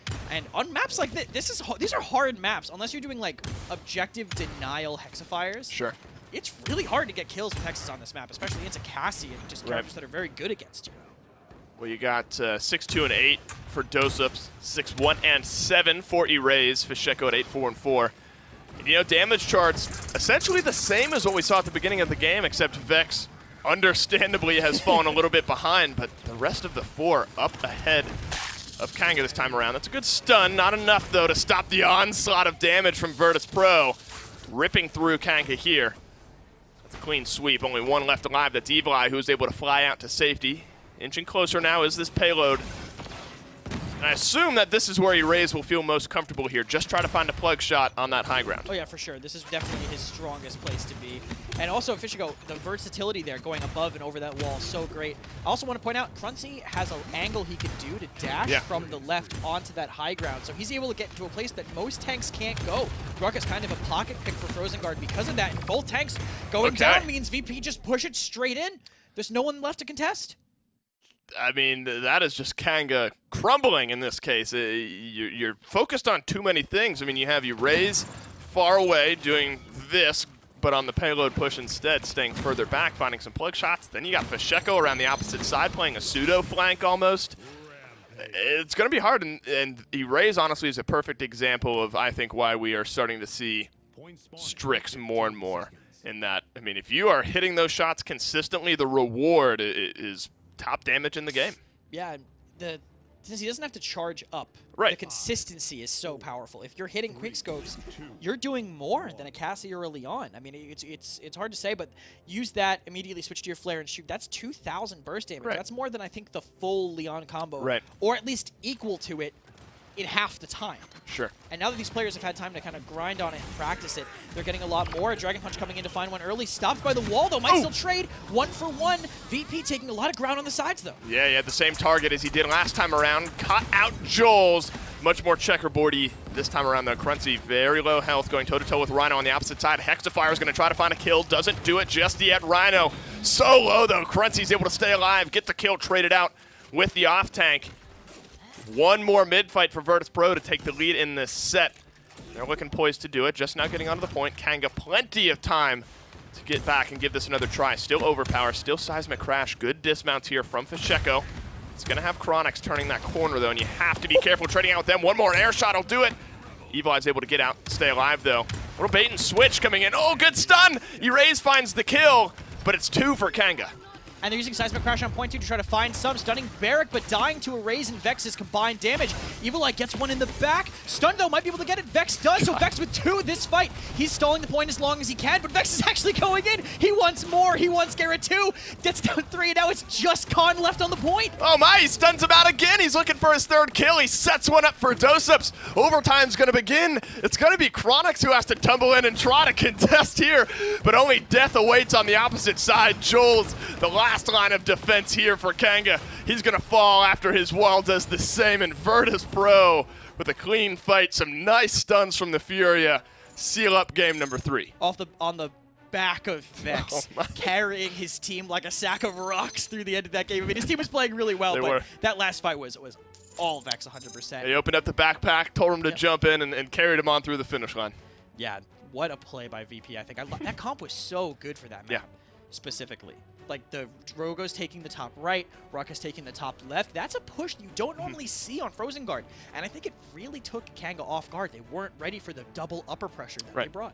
Well, that's what you were kind of bringing up post-picks and bans, was that Kanga maybe revealed a little bit too much too early. For sure. And that left them vulnerable to the Drogo's pick. Fasheko made it look great. I mean, firing on all cylinders right from the start. A little bit of a lull in the middle, but looked great down the stretch there. And then, of course, Vex. I mean, in a day where supports have been somewhat hit or miss, you know, some good games, some bad games, that's a great showing from Vex on the Furia, who hasn't had a great win rate today either. At any rate, though, Virtus.Pro win Game 3, take a 2-1 lead in this series. Game 4 right after this.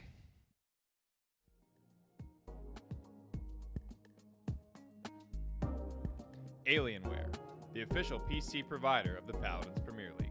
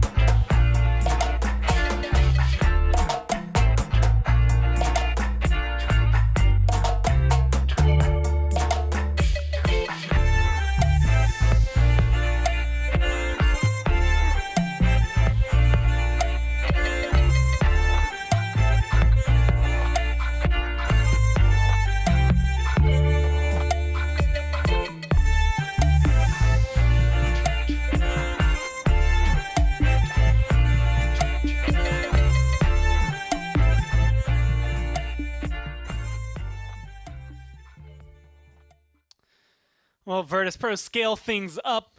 Specifically, I think Vex out of all of them. Fasheko, though, is connecting on a lot of shots. The Drogo's on Frozen Guard. Once again, proves its worth as it comes through. And everybody on the team kind of escalated for that game. But I do think, Nick, that it came down to Vex towards the end, who was really kind of connecting things for the team. You get to really start to see the value in this Furia when everybody's playing well and you can get aggressive on the support. Support damage definitely matters, but more so for Furia. I mean, she hits just so hard. When you get that attack speed passive, one of the cooler mechanics too, by the way. Once you get that all the way spun up, you pop Enflame, you add 30% more damage on top of that. I mean, she becomes a very, very scary champion. Vex just running around, tapping people for over 400 damage. On a hit scan character, that damage is absolutely swinging team fights. He hit 2 huge long-distance Pyre Strikes that absolutely affected the outcome of the 1v1s that they were involved in.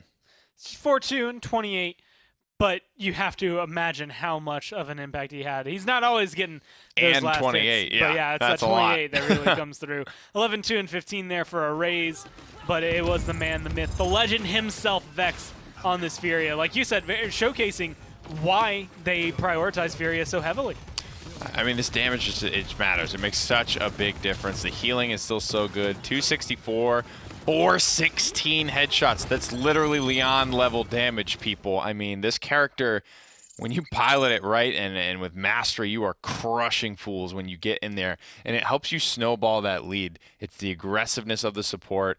It's the way that Virtus.Pro are playing, and when you can do everything in your power as a support, once you get that ball rolling, Furia really, you know, puts a lot into it in terms of keeping it going and keeping that momentum high. Whereas, you know, you're on a Genos, your damage isn't the most, you know, great part about your kit. You're trying to amp up everybody else. Yes, you can get in there when your team starts to win a fight a little bit more, but I think Furia, especially with the amount of fall off she has, because that weapon is so impactful, once you can turn your brain off and stop worrying about death, she becomes just a whole different beast. Well, Kanga have elected this time around, since Frozen Guard didn't work out so well for them, to try out Warder's Gate, but I have a sneaking suspicion Virtus.Pro maybe have kind of dialed themselves in here. That last game was definitely a lot more in their favor. I will have to say, though, credit for them. Whether or not they go EV this game is still to be seen, but Evil Eye had a really dope, you know, Mr. President get down, diving in front of a rocket just to save his teammate. Didn't alter the team fight at all. But you got to talk. But it looked really cool. Yeah, those are the best. Those are the best moments that you can just laugh about, and it doesn't come at anyone's expense, really. Except maybe Evil Eye if you want to think about it that way. Nara back in the ban section as Kanga will switch it up, take the Barrack this time around, and force VP trying to get them maybe back on that con. It's clear what they're trying to chip away at, Kanga, that is. It's very centric here around the front line. And now VP are going to be the ones that are switching it up. Keeping Fish off of Eevee all day long is something Evil Eye has been tasked with so far. Some games it's worked, some games it hasn't. He's had to play into some tough matchups for sure, with Arrays picking Strix the past 2 games. Yeah. But now VP will finally get it. And I love this adaptation from them as well, because it's like, okay, cool, you're going to take our tanks away? Then we'll just take your DPS. Like, what are you going to do? And now Evil Eye has to kind of switch it up. And as someone who's been kind of stuck on Eevee all day, you have to think where his mind goes. I mean, I've seen Pip on this map do well. I've seen Bomb King do well. It just kind of depends on who's piloting him and the day they're having. Yeah, but I think Eevee's been the most consistent. Even Xin. Maeve is another one, man. Maeve has just been missing from this set. And Cassie's all day long for Chronix. I don't have a problem with that. In fact, I would say I prefer it. You get the Predator and the Prey here. Cassie, Ruckus do well together because they do well against each other apart. We'll see what Virtus.Pro respond with. I don't know. You know, people are just running Strix everywhere nowadays. I wouldn't say it's par for the course on Warder's Gate. You know, I was sitting around when I read the stealth changes when that came through, and I was like, man, I'm excited to see what happens with Skye. Strix wasn't even on my radar for it. I was like, yeah, he'll be fine, but like he's still sniping. I was like, I wonder where Skye's going to end up. Nobody cares about her. Yeah. It is all Strix all day. I just want to see her. I want the spice. I still want Shaolin's ultimate reverted back. I want that character back in the meta so bad. I think that'd be fun. That would feel better. He's not overwhelmed. I don't want to get up. I'm not going to get back on the soapbox again. I've done it a couple times. I'm going to let it lie where it is. That's how I feel. Virtus.Pro, they have to figure out what they want to go for here. Not a lot is left on the front line, man, because these bans have been 4 front lines essentially nonstop outside of, I believe Willow was banned 1 time. Other than that, it has been 4 front lines every single game. Sometimes that forces you to scrape the bottom of the barrel, but that has been okay for Virtus.Pro because they have Cruncy, and Cruncy still is in love with Ruckus and does well on it. Yeah. He's not one of those guys that has to go to Fernando first, right? There's not a lot of Ruckus players left in the league, and the ones that are comfortable with that situation, but we'll have to see what type of impact he can have on Fernando. And that's going to be, I think, the biggest question marks coming through. Nando isn't bad by any means. It's just every other tank does what he does better. So He's like the take it Buck with of a grain tanks. of salt. Yeah, where it's just Shield, like, dash, fireball. His gotta- ability names are just one word, sometimes like just a couple syllables even. It's just an extremely basic kit. And I mean, he does the tank thing really well, but it's not, hey, I'm gonna access this damage reduction. Also, I'm soaking up more healing now. It's just do what you do, shield what you shield. And Immortal is very prominent, but maybe not gonna play as big a role in this. It's definitely gonna be more clutch than counters as they come through here. Potentially there for Dosups, could be there for Cruncy. I think both of these champions for Virtus.Pro tossed up in the air. Have to see if the Mave can be a big power pick for Evil Eye today. I like what they've got. It's kind of 3 DPS. We always say this about Ruckus because he is just that fat flanker, that fat diver. He's just going to get to the back line and bruise you up. Fury is a little bit susceptible to it, barring Pyre Strike. Pyre Strike will be, I think, the make or break for that matchup. If Vex can hit a good Pyre Strike or Wings of Wrath away, which throws another 600 damage into the equation that Fury is already a pretty strong variable in, he might be able to survive that type of onslaught. Tyra, you can sit on Tyra, but she is actually very tanky. High base health, base lifesteal, usually has a little bit of damage reduction in the loadout, and brings that damage amp to spike what is already a big problem for Ruckus. So again, this is you got to perform here on Ruckus. Show us that Cruncy's not the only Ruckus player in this set. Well, it's Warder's Gate. The teams are locked in, so let's go ahead and take a peek at the faces behind the voices as we go down and see the casters and what they think about these drafts. There you go. Take a look. There's Kresnik's face as well. Yeah, sorry about that one. No, you're not, Kresnik. Never apologize. You got a beautiful face. Kanga, Virtus.Pro, Warder's Gate. You got a little Fernando, but I want to talk about the Tyra. We never see Tyra anymore. And Virtus.Pro bring her out this time around. I think she's just really solid on this map. You can play on the sides, firebomb the point. And in that little room, you can kind of keep her protected. Yeah, the Eevee can come in an Ice Storm, but Ice Storm doesn't really affect Tyra that much. Right. One other part of it that I don't think we mentioned was Immortal plus Crossfire isn't a bad engagement. No. You go in with that, you have your Tyra protected really effectively, I think, on the way in. And Crossfire's weakness is that that's it. She just gets more damage and more speed, but comboed with that, you can get a lot more done. Sure. Already playing up in that side room, as you point out. Staying nice and close to Cruncy this time around on the con. Good shot there from Joels. Must have been from behind, plugging that one away. Vex, though, trades out. That's a damage dealer for a damage dealer. Chronix, though, getting the better of these side engagements. The Cassie, for him, one of his best champions. Absolutely. Ray's not able to really dip his toes in the water just yet. All of the trades going for Kanga this time around. 54% for them. Dosup's the last to fall. Virtus.Pro still have time for maybe one more chance at this one. Dismount not quite onto Fasheko just yet. Might have to rely on that Eevee to get a touch. He looks for it, doesn't get it. Gara gets the kill. 96-99. Don't believe he did get the touch, and he did not. And Kanga strike first. Fish with a small little mechanical mistake. I think he meant to soar and then cancel with the ice block, but he ice blocked first, so he didn't get the momentum carry forward to touch the point with the ice block. So unfortunate for him, just barely off. But I honestly don't think it would have mattered for VP. They would have had to still get in with everybody else and then find kills. Very difficult. Chronix, quick one. Onto Fish. Good on him.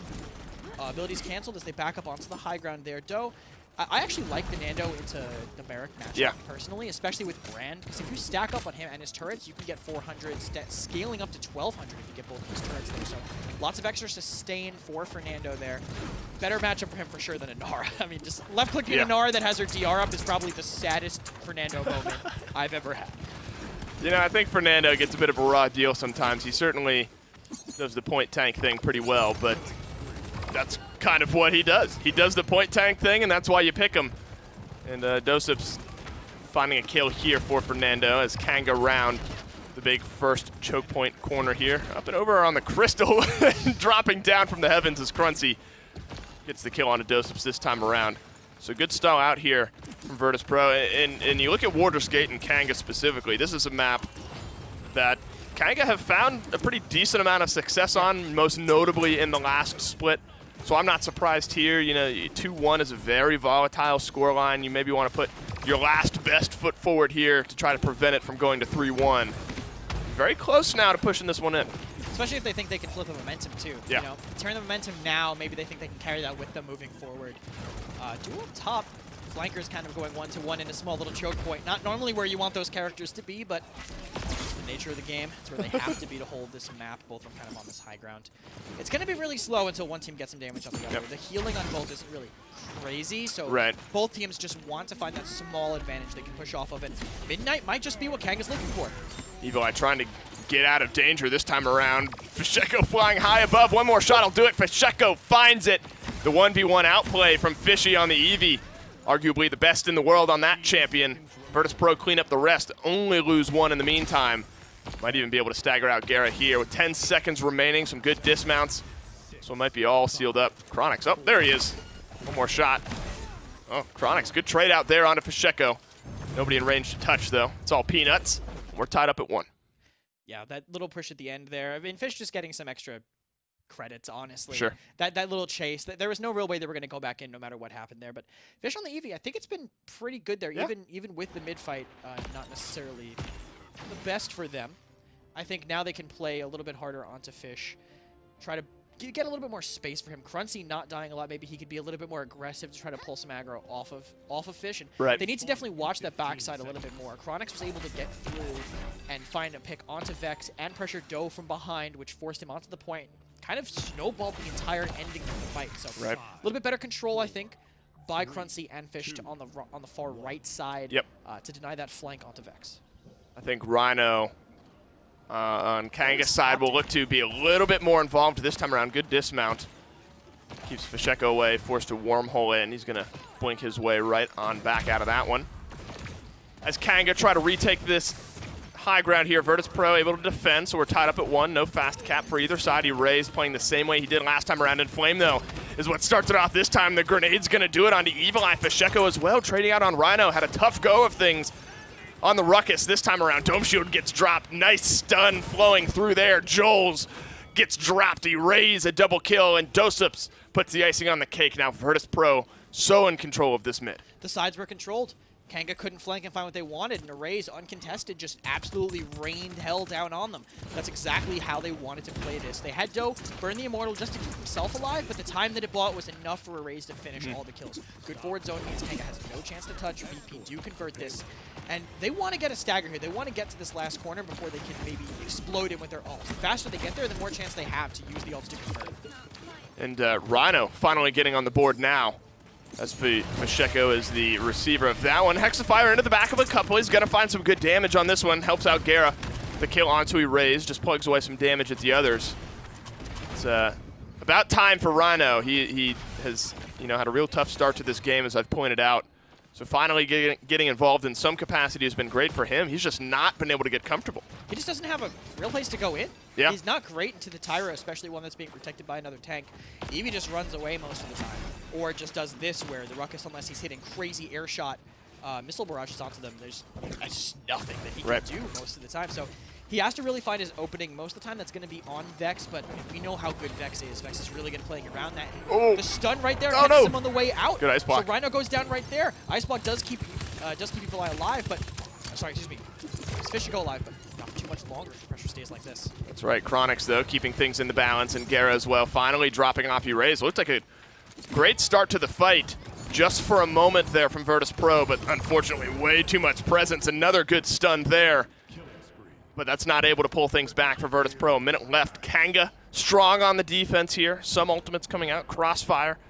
Only one used for Virtus.Pro. Hexafire not used in that fight, but a moment ago for Rhino. So only one used in that last engagement. Virtus.Pro still with some good tools to maybe get this one inched in. Look for a trade. Continue these 1v1 flank engagements on the offside. Evil Eye sort of a 2v1 into Pacheco's backside there. So Evil Eye will be happy to take that one.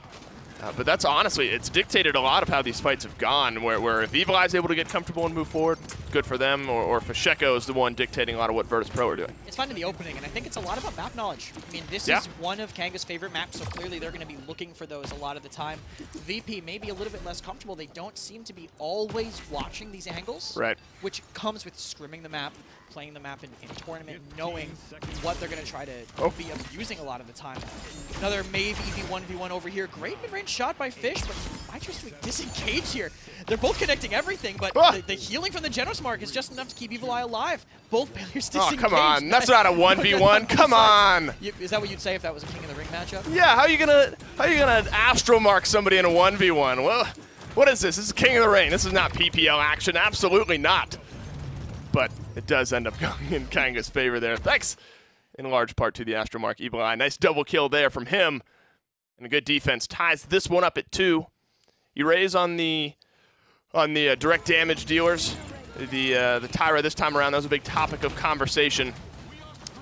Pretty hit or miss, but looked pretty good by and large in this game so far. They managed to protect him, and that's all they really need to do. That's the whole point of picking a Tyra, I think, in this meta, is being able to just keep them alive. They're kind of the center, the core of what you want to be doing. That damage boost so massive, especially when it's stacked up with the Inflame. Right. You know, that's a lot. And also, Doe, still top damage. Yeah. He was top damage top after damage the last Fernando. hit, too. Yeah. Yeah, that's, you know, I mean, when I play Fernando, that happens a lot, but you don't see it a lot in these PPL games. Sure. Great to... I won't call you on that. I won't ask for proof. I just assume that you're correct.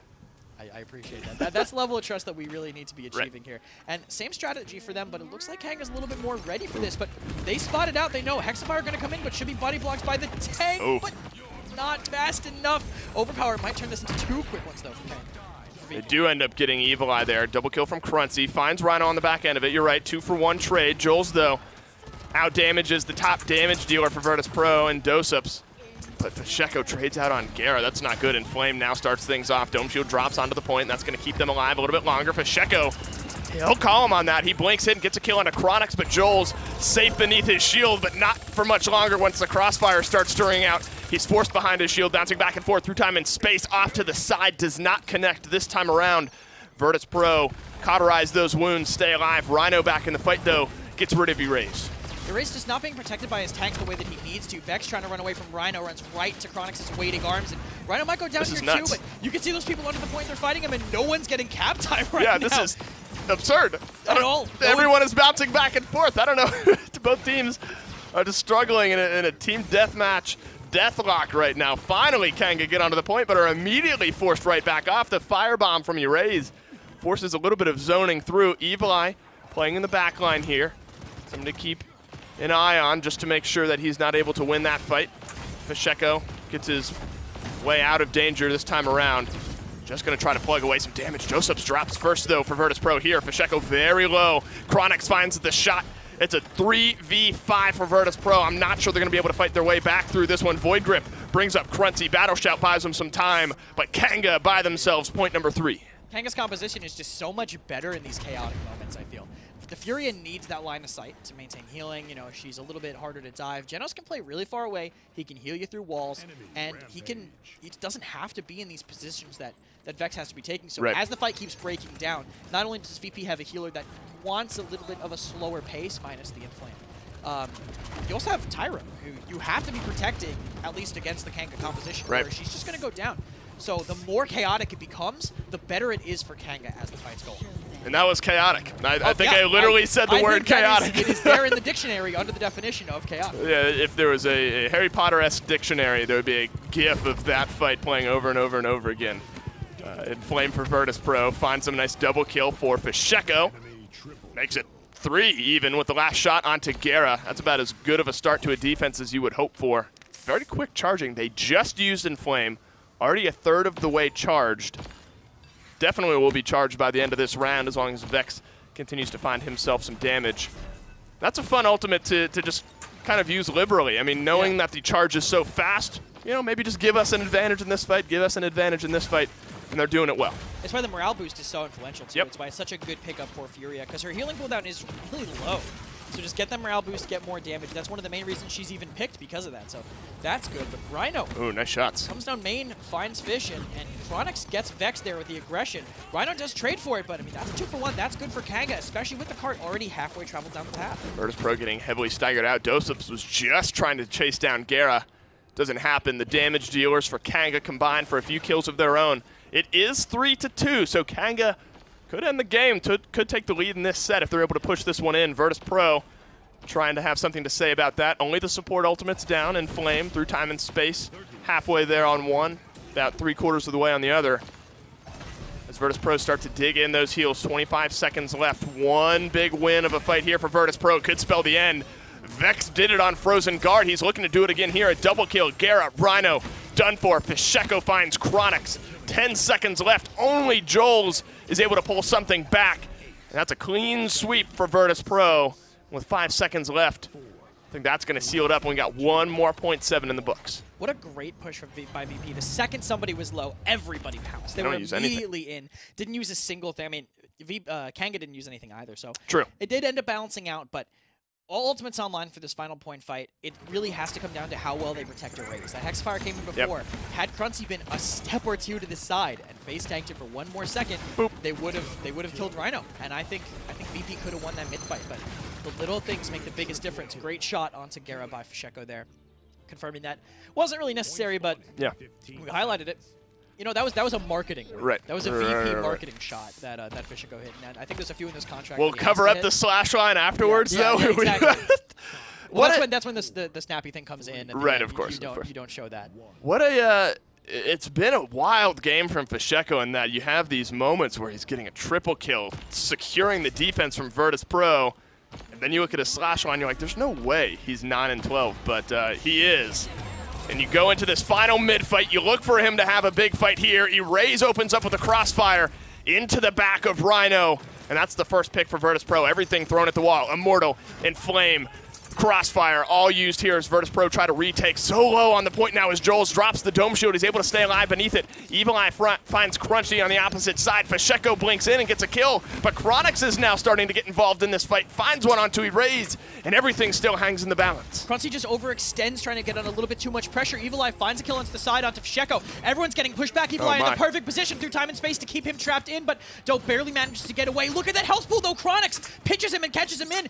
No tank available to touch the point. Maybe Fish will have the respawn. I mean, well, never mind. There he is. Well, disregard. They won't have the chance to go in. Crunchy now getting farmed for some ultimate that Chronix will not need, and Kanga take that off of the back of Crunchy just getting a little too overzealous.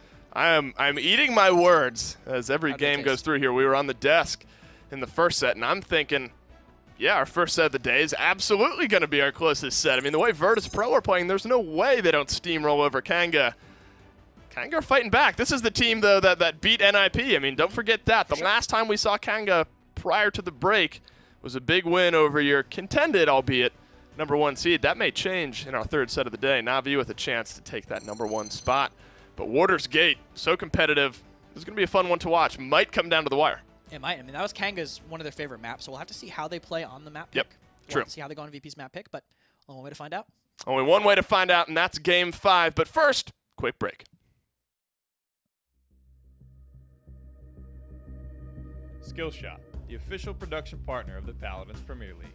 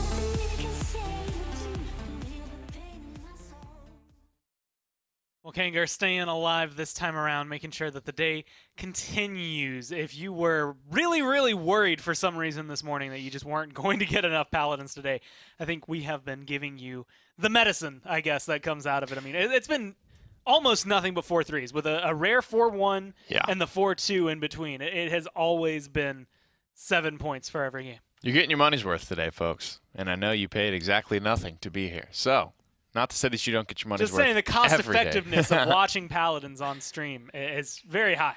Yes, sir, and this one is definitely a different tale than has been told so far. A couple of big switch-ups here with characters like Fernando. Finally, Maeve poking her head out, Evil having a pretty damn good game. And an impactful win for Kanga for the reason of Rhino didn't exactly, you know, have that bulldozer-like performance that he can on Ashe, as well as Khan, 6-11 on the Ruckus. Clearly one of the important takeaways from Virtus.Pro. They finally let Fish back onto the Eevee, and they kind of dealt with it. And again, Gore, not with Leon or, you know, that Strix combo or any of the more, you know, mainstream counters to Eevee. Still just letting him have it and doing a good job countering it with the Impulse Blast Shot talent for Chronix's Cassie at 19-7. Hell of a performance there. I harped on it earlier in the day that I didn't want them to just focus or to feel like it was focusing too much on Virtus.Pro. With the caveat that, you know, Cassie is one of my favorite characters to see him on, man. So I don't have any problems with this character being picked every single game. And so far it has. This might be something that now Virtus.Pro need to address because you're getting into a rhythm with this at this point, and it's starting to show. 3.7 KDA in top damage. I mean, being able to bring this through, like you said, they've been hovering it, well, every single game. And unless Virtus.Pro changes something, I just feel like he's going to continue kind of scaling upwards. I feel like, especially now that he's gotten very comfortable, very zoned in based on the aim, that's typically when these champions get even more deadly, and that's when you start to have to think about, what do we do here? How do we deal with that one? Do we ban it? Do we pick it? You got to do something to just change it up and force him onto something different. It's a good look for Kanga because so far Virtus.Pro has kind of gotten everything that they, well, outside of Willow, they've gotten like all of the big win conditions that we've seen yesterday, and Kanga's found a way to beat them with a lot of their strongest picks. So there's a lot of stuff up in the air. The draft has gone so many different ways from game to game in this set already that I wonder if, you know, Virtus.Pro just can't figure out what rhythm they want to get into. And it's just Kanga. Like, I mean, yesterday was the cleanest. Granted, again, caveat, SSG hadn't played in a while. But I mean, even going back 2 weeks ago, 3 weeks ago, 4 weeks ago, like this entire split, it just feels like they've been in a pretty dominant position against every team they've gone against. But something about Kanga is just giving him a lot of trouble. Like, it's just the angle. That silver bullet from down under. You never know. You'd love to see it, man. I mean, Kanga, he just beat Nip. It was a grueling set, too. Another, you know, long 7-gamer. And maybe Kanga just, I love being on the Kanga background, by the way. I love this. While I gas up the boys, they're just having a good moment. You know, when they can get into a rhythm, it's definitely a very scary team. And when they can become that wild card presence that, honestly, that's how they came onto the scene. They were picking Grover and pentakilling people at the very first invitational tournament we ever had. So it's always been kind of in the spirit of Kanga to play, you know, some wacky stuff, hard to predict, weirder maps. It's a fun dynamic to watch. Every time they flush, even though they've moved here, it always spins the other way. That's right. That's what it's all. That's really what it's all about. That's what they're bringing, and they brought in the flair. Maybe that's what it is. Is like the time that's ticking through. They're perpetually going to be really good, but it's only because they only have the 3. Dude, I need a hoodie. You need the hoodie? I'm gonna hit up my boy Hades. Looks like a quality ass hoodie too. It's almost hoodie season, folks. Let's be real. The true tech is the long sleeve hooded jerseys that Envy. Yeah, those are actually pretty sick too. Those are I like those. Those are probably #1 on my like top tier jersey list. But hoodies, Kanga hoodies can be nice up there, and we'll have to see if maybe those hoodies are the comfort that are driving them past Virtus.Pro, or if Virtus.Pro is going to take the lead. Either way, it's 2-2. It's tied up once again. We're guaranteed 6 games, and we're going over to Ice Mines. That's right, baby. So Kanga win this one. They needed the hoodies. They need to stay warm here for sure. Virtus.Pro, very good on this map. A lot of teams starting to get really good on this map. Even Strix peeking his head out. You're looking at combustible Drogos. There's a lot that Kanga have to be aware of. And I don't think it's a secret either. I think it's a fairly straightforward thing that people are starting to pick here on Ice Mines. But the conversation has been so heavily around Barrack, Inara, and Furia through the first couple of picks that if VP do this dance right, they can still get all of their, their power carries probably later on in the draft, because I don't know how hard Kanga is going to fight them. It's been a pretty vicious fight between Fish and Evil Eye for Eevee and certain characters today. Both of them are great Drogos players, so expect that to be in the conversation for sure. Willow takes a seat, putting an even higher focus onto Drogos for the draft to come. You're gonna have to be careful as to who gets that. I just saw Fisheko is getting an apple. He's getting his healthy snacks, and he's about to be zoned in like no other, depending on what this ban comes through. I mean, Kanga could go an alternative route and try to ban away one of those high hitters, but no. Makoa being maybe too prominent in pretty much any game you give him. I mean, even though I would say Ice Mines could argue maybe one of the stronger maps. I mean, you have to hook people out a window. Like, there's a lot of strengths to him there. Yeah. And you just don't want to let him through for either of these teams. I mean, Rhino or Joel's, Dosups or Crunchy, no matter who got him, he's just too scary. Yeah. Definitely more so for Kanga, I personally feel, and Makoa very good on the point. But again, that's how you draft on Ice Mines. Nobody drafts for the push on Ice Mines. If you can get it done, you get it done. Certain characters work well. Both Victor and Strix, I think, work really, really well on the push, as well as the payload fight up in mid. Especially when you can get right. It kind of sucks if you're on defense to be on defense because you're not winning the game. But just to be able to duck in and out of your spawn door on that little balcony with a Victor or a Strix, it's really just like, how do you counter that, man? Yeah. What do you do? What could you possibly do against this? We got to see a little bit of that between Envy and the Knights when they played on Ice Mines. That was a lot of fun. But with so much open, much more on the front line than we were used to seeing. Barrack is open, Inara, Ashe, Khan. Ashe has been very, very overlooked this set until she was banned. I wonder if that'll kind of return to normalcy after that. And it's so weird because she was banned the one time and then not picked up the other time. Like, yeah. We have seen more Khan Ashe today than some of the other combinations we had going through that first set. But they still, as Virtus.Pro, opted for Fernando last game. So we'll have to see maybe. Wow. Maybe she's long and forgotten. Wow, maybe wow, Kanga wow. are just going to take anything and everything. Evil Eye seems pretty happy. They, you know, I'm kind of down for this. Keep switching it up. Keep VP on their toes. And that's what Kanga, I think, are doing here. They're realizing, again, I said it wasn't really any secret what exactly is working on Ice Mines as of late. For a lot of teams, it is Victor. But given how Arrays has been on Strix today, I think he's going to be just fine on either. When you look at Victor Drogos, you don't see a lot of dive, quite frankly, so Strix would be safe in that regard. You still have to worry about an Ashe getting in your face, and that could be that could certainly be troublesome. But Rhino hasn't been leaning himself that way either. Triple DPS not super popular on this map, so despite the sparse Ashe play from Rhino today, I wouldn't be overly surprised to just see him go that way. Well, with Inara, with Grover, with Khan, you've got your core down for VP. Kanga's still able to kind of opt for it. Furia not going to be there for Virtus.Pro today, or for this game specifically. Even though she's been kind of fought over, I would argue. Like, Virtus.Pro have been going for her the last few, and she's been very prominent for them the last couple of days. With Gara going maybe the other one that's been very prominent on Ice Mines. Ying is Illusory Rift. Just, it opens so many doors that might not have been possible to fight through otherwise. So Grover, I think, is really one of his stronger maps, because wherever, you know, when you're standing kind of in safety, either behind like that little ice block minecart end of the path sort of cover, you're standing over in the pocket by the tower on the dangerous side of the map, or you're just standing behind the wall of the ski lodge. You can really cover a lot of your teammates there most of the time. Oh yeah. You're also pretty tanky. You also have great ranged scaling for the push of Ice Mines or the defense, whatever you happen to find yourself on that time around. And I think it's a good takeaway from Gara. I think Kanga have played a decent amount of Grover in the past. So not only you're kind of two birds, one stoning them.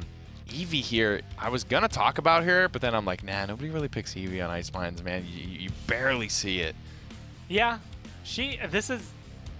But it's Fish, man. He disappears. the kid really just picks what he wants. That's some of the dangerousness of Virtus.Pro, I guess, when it comes down to it. Is Ghost Feather reported. Sometimes it's not a case of what's going to be good, what's meta. It's just, what do we want to play, and can we make it look good? Usually the answer is yes. They get the Strix that you were talking about kind of throughout the draft.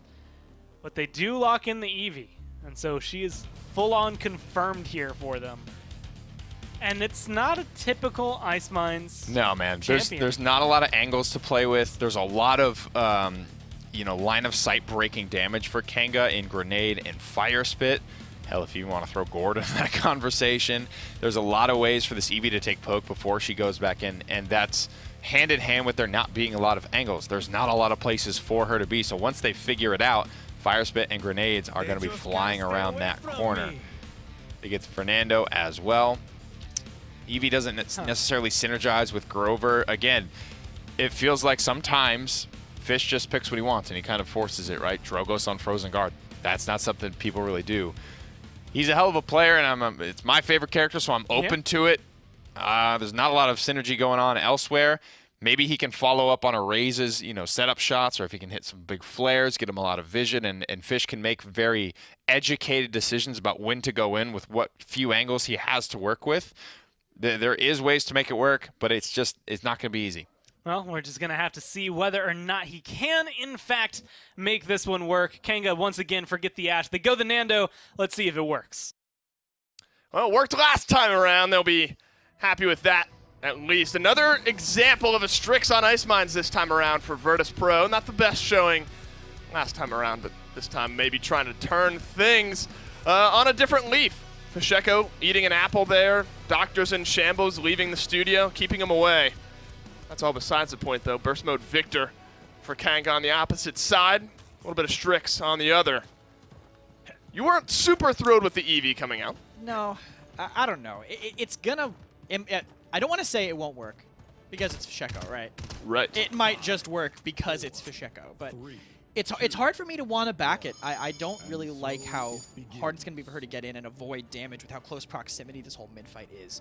There's going to be a lot her way that she has to be able to kite around, and if anyone could do it, it's Fish, but there's a great comp against it. I think Victor Drogo is a fantastic DPS combination on this map, and you can already see, Fish playing all the way there on the far right, kind of trying to own that barn area. Zoning out a little bit, but not able to find a kill just yet. Chronix has got his hands full as well. The long-range battle between Erase on the Strix. He opens things up here. Kill onto Evil Eye. Smartly, I think, hanging out behind that wall just a little bit. Fernando gets tossed. Rhino, no ultimate just yet to save his life, but his giant health pool is going to do that. Pacheco now free and clear to control that backline. Once the Drogos is gone, Strix moves forward. I don't know if he needed to zoom in that time around. Virtus.Pro find themselves some kills, find themselves on the point, and might just find themselves point number one. I just wanted to see the fear in Joel's eyes as he walked straight at him, but good by them, and I don't think, there's no way they can touch it this time. Evil Eye was just, I don't think in the best angle, especially when you know you're against a Strix. Maybe a little bit more forward in main, kind of hugging that wall, spamming more to the right instead of sitting way back at the choke. I think they were thinking more about countering Fish than they were about countering Erase, and that might be just the goal of their composition, get them so distracted by the Eevee that the actually really good character here, which is the Strix, just doesn't get the same level of attention. Things open up a little bit more for Pacheco now that you're not fighting kind of in that barn side and mid. Some nice shots there from him. You're right, though. It's hard to bet against Pacheco on an Eevee. I think even if on paper it's not the best pick, you always have to consider that it's going to be pretty good. Does it feel a little better to you now that they're on the payload push? Map's a little bit more open, not so much in this specific area. But does Eevee maybe flourish just a little bit extra here on the push? I think she actually will struggle more here because she has to... The whole point of Eevee is that you don't want to be using multiple cooldowns to get in onto somebody. Right. You want to use maybe a blink, shoot, blink back, soar if you really need to. If you're in a place where you have to do that, if you have to blink, soar to get on a target, which you have to with how wide that area is, it's going to be a lot harder. Overpower, though. Getting rid of Evil Eye, so all that indirect damage kind of taken out in the top right. VP here just going to walk it straight in. Yeah, they only have Joel's down there on the low ground trying to keep this one from going through. Rhino is around there as well. Sheko, though, just playing back behind this cart. Could drop an Ice Storm. Gara so low. He's trying to slither away. He's able to do so. Chronix finds the kill onto Cruncy as well. A lot of that frontline presence. Whirlwind from Vex, so they're feeling okay about fighting this at a 4v5 disadvantage. Need something to start pulling in their favor, though, and a kill onto Evil Eye is going to do just that. Joel's playing his angles right behind this box here. Ice Storm, though, is going to force him out. Not going to use the Dome Shield. Going to get dropped off here. Payload getting ever so close. Joel's is gone. Rhino likely going to be the next to go down. Payload's going to go through. Virtus.Pro up 2-0. Eevee looked great there once they got the pressure in, because if they're locked in the choke point, it's a little bit harder for the Eevee. Yeah. But once they got in and Fish was able to kind of play on those boxes on the ground, that's when it opened up a little bit more. Being able to sit there means that a blink is more than enough to do what they need to, and Fish did an excellent job there at the end. The Nano off tank, Nano main tank works pretty well, but the off tank is kind of falling off for them. Now Kanga are going to have to rely on their ultimates a bit here. Maybe the Dragon Punch combined with the Immortal will be what they need to do this. And considering the only kill they have is on Chronix, hopefully the ultimate that gives you an instant kill will do it for them. And clearly that's got to be what they're aiming for. I mean, Evil started on he started morale boost, so that has to be at least somewhat of their aim. Have these very decisive ultimates to win a mid-fight immediately. Going to be hard against two different 6-0 DPS. Yeah, 0 for everyone except Chronix on the opposite side. They do have 5 ultimates. Virtus.Pro used almost everything except for Flashbang to really force that one in. Dread Serpent used right off the bat. They'll look for that to open things up. Dragon Punch flies through, does find Vex here, so the healing now gone, but Cruncy's able to kite backwards, trade out the kill onto Evil Eye. That's an instance, though, where Evil Eye might be okay because he is trading out. Rhino and Joel's able to move into that space. Force back Virtus.Pro. Now Kanga with fast cap in control of the mid. Yeah, double comeback means there's almost no chance of them getting back in, and that's exactly what Kanga needed. I mean, 5 ultimates used immediately. They have double comeback. Absolutely no chance of that if you win the fight decisively. Right. And, I mean, those ultimates are definitely about decisive as decisive as you can get. Exactly. I mean, Dragon Punch, Evil Eye did get traded out near the end, but he made a lot of room. That Dome Shield to zone everybody, bought even more time for the cap. Now VP trying to take this back in. Chronix does get low, but Fish misses the follow-up and dies to Evil Eye spam, so they can take this back in. Seismic Crash might slow them down. VP, good decision to spend that ultimate. Yeah, it gets Rhino nice and locked up, but no kills on the back end of it. Evil Eye is the one who's getting his name in the column. He is able to pull one back onto the Dragon, but Chronix free firing in the back line on Victor. Feeling good. Make it 3. Make a Kanga pushing forward here. 2 minutes left. 2-1 is where we stand. Virtus.Pro looking to make it 3 for them. Put this one to a final potential mid-fight. Kanga looking to tie things up. Chronix gets a barrel-stuffed triple kill there. I mean, Doe's running it down up top. This is decent positioning by them. I feel this is a good spot for a raise. Longer sight lines, the better. And Joel is pressuring well. Hopefully, doesn't, for his sake, doesn't walk onto that flare. Does narrowly avoid it. And good positioning by them. Fish wants to definitely be up here so we can blink around the corner and do damage. Actually rotates over there to the left, trying to spam Chronix. But that longer sideline is going to make things a lot harder for him than it needs to be. I mean, he's not really doing anything other than one shot and then backing out. Now he's stuck on the floor. I guess that's a decent place to start from because you can go either way. But once the ground gets taken, it's going to be way harder to get out. It's a good fire spit, and the ground is starting to be overrun here by Kanga. Prediction there from Evil Eye, figuring Sheko might be right there, and he was. Cruncy's done a great job of controlling this right-hand side. I mean, he's had 2, sometimes 3 members of Kanga up there with him.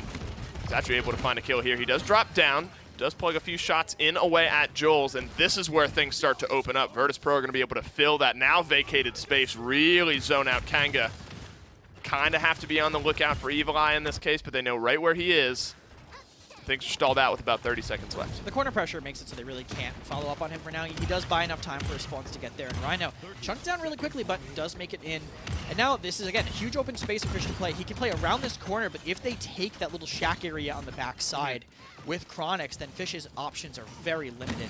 Erase here, they're going to try to peel from as well as they can. Good combustible knocks Erase in, but no one's there just in time to follow up on him. Kanga, though, looks like they're starting to execute. Nice shot. No, never mind. They found him. They stopped it. Goodbye. See ya. Bye, Chronix. They know what the problem is, and they're trying to fix it. It is 2 for 2, but I feel like VP have the massive advantage with the spawners. Definitely 2 for 2, but one of those 2 is Vex, so you're not going to have very much healing on the backside. Gara now is gone as well, so Virtus.Pro stalling things out. Overtime beginning, but you're right. Spawn proximity very, very close here for Virtus.Pro. Rhino drops off. That's certainly going to spell the end to this one.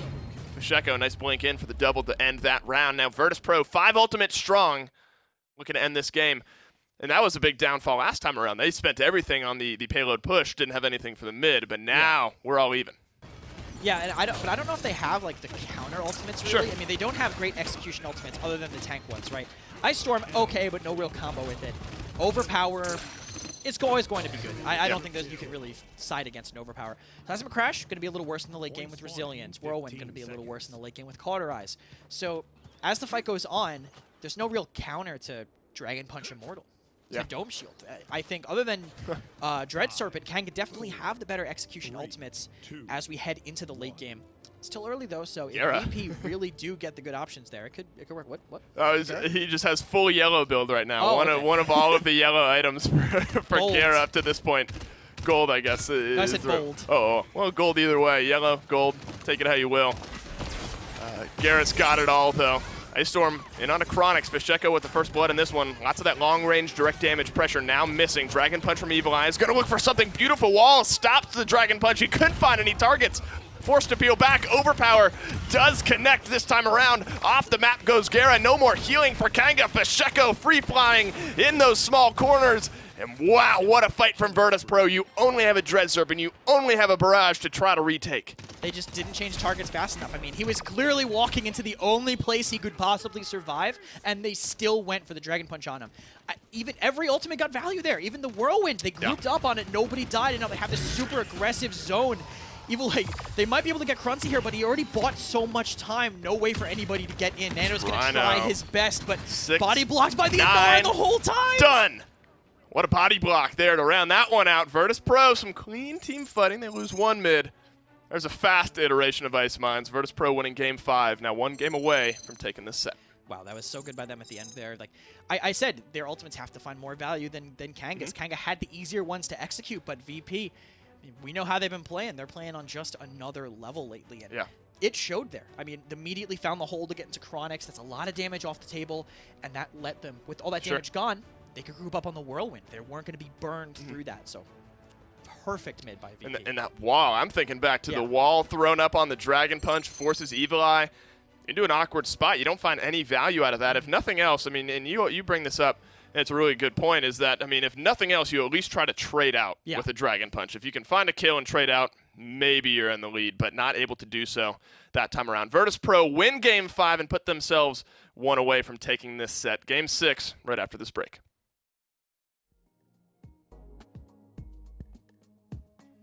Respawn, the official gaming chair of the Paladins Premier League.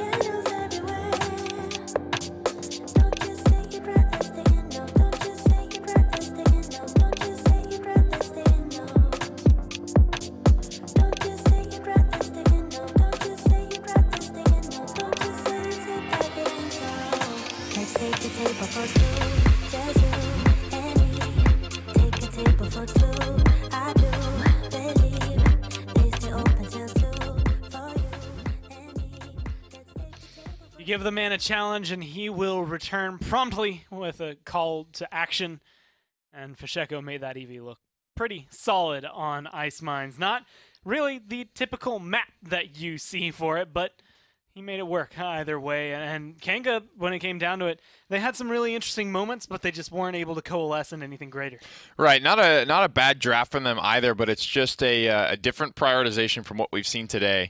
And a very heavy emphasis, obviously, on the Drogos and the Victor, which have been win conditions, I think, pretty blatantly on Ice Mines, at least in the backline conversation. But picking that so early and allowing Virtus.Pro to get this incredibly strong frontline support combination as well, and still do so well with the backliners that they got later on in the draft, that's where the problem comes in. When you prioritize something so heavily, banking a little bit on that being enough to slow down your opponent, and it's just not. I think that's what you have to talk about, right? Fisheko had the weird pick. He had the later prioritization, but it didn't stop him from going off and getting top damage on his team. I will give a little bit of credit as well. Arrays, I saw throughout. I guess it was mainly the first round, but really just throughout the game, hitting a lot of quick scopes that came through. He knows the tech exactly the way he needs to. We saw him. That Yellow Ranger being able to come through. Yeah, it's not often. What is that? Morale boost 1, Chronos 2, what a weird 1. What a weird build order. Gara just he wanted to move. He needed everything to be Dude, a little I don't think faster. we've ever seen we've definitely never seen the Green Ranger. That's the rarest one. That's the day someone comes into the PPL and immediately goes veteran. That's gonna blow my mind. Yo, veteran's not. I think veteran. You had to stop. You were like, veteran's not that bad. Okay, well, you know what? I can't even. I wish they would. I think it could be reworked and be valuable, but it's not bad in a solo environment, dude. When your healer is trash and you just like need something to help you get back in the fight. Well, you know who didn't need any help getting back in the fight? Because their healer isn't trash. Well, it was Fisheko. It's been perfect for them. Vex being able to kind of back him up, but. I mean, a lot of the time, you didn't even have to see him figure out angles for the point fight. They were so dominant around there that you got to see the interesting angles, how he would approach the fight pretty much throughout the entire map.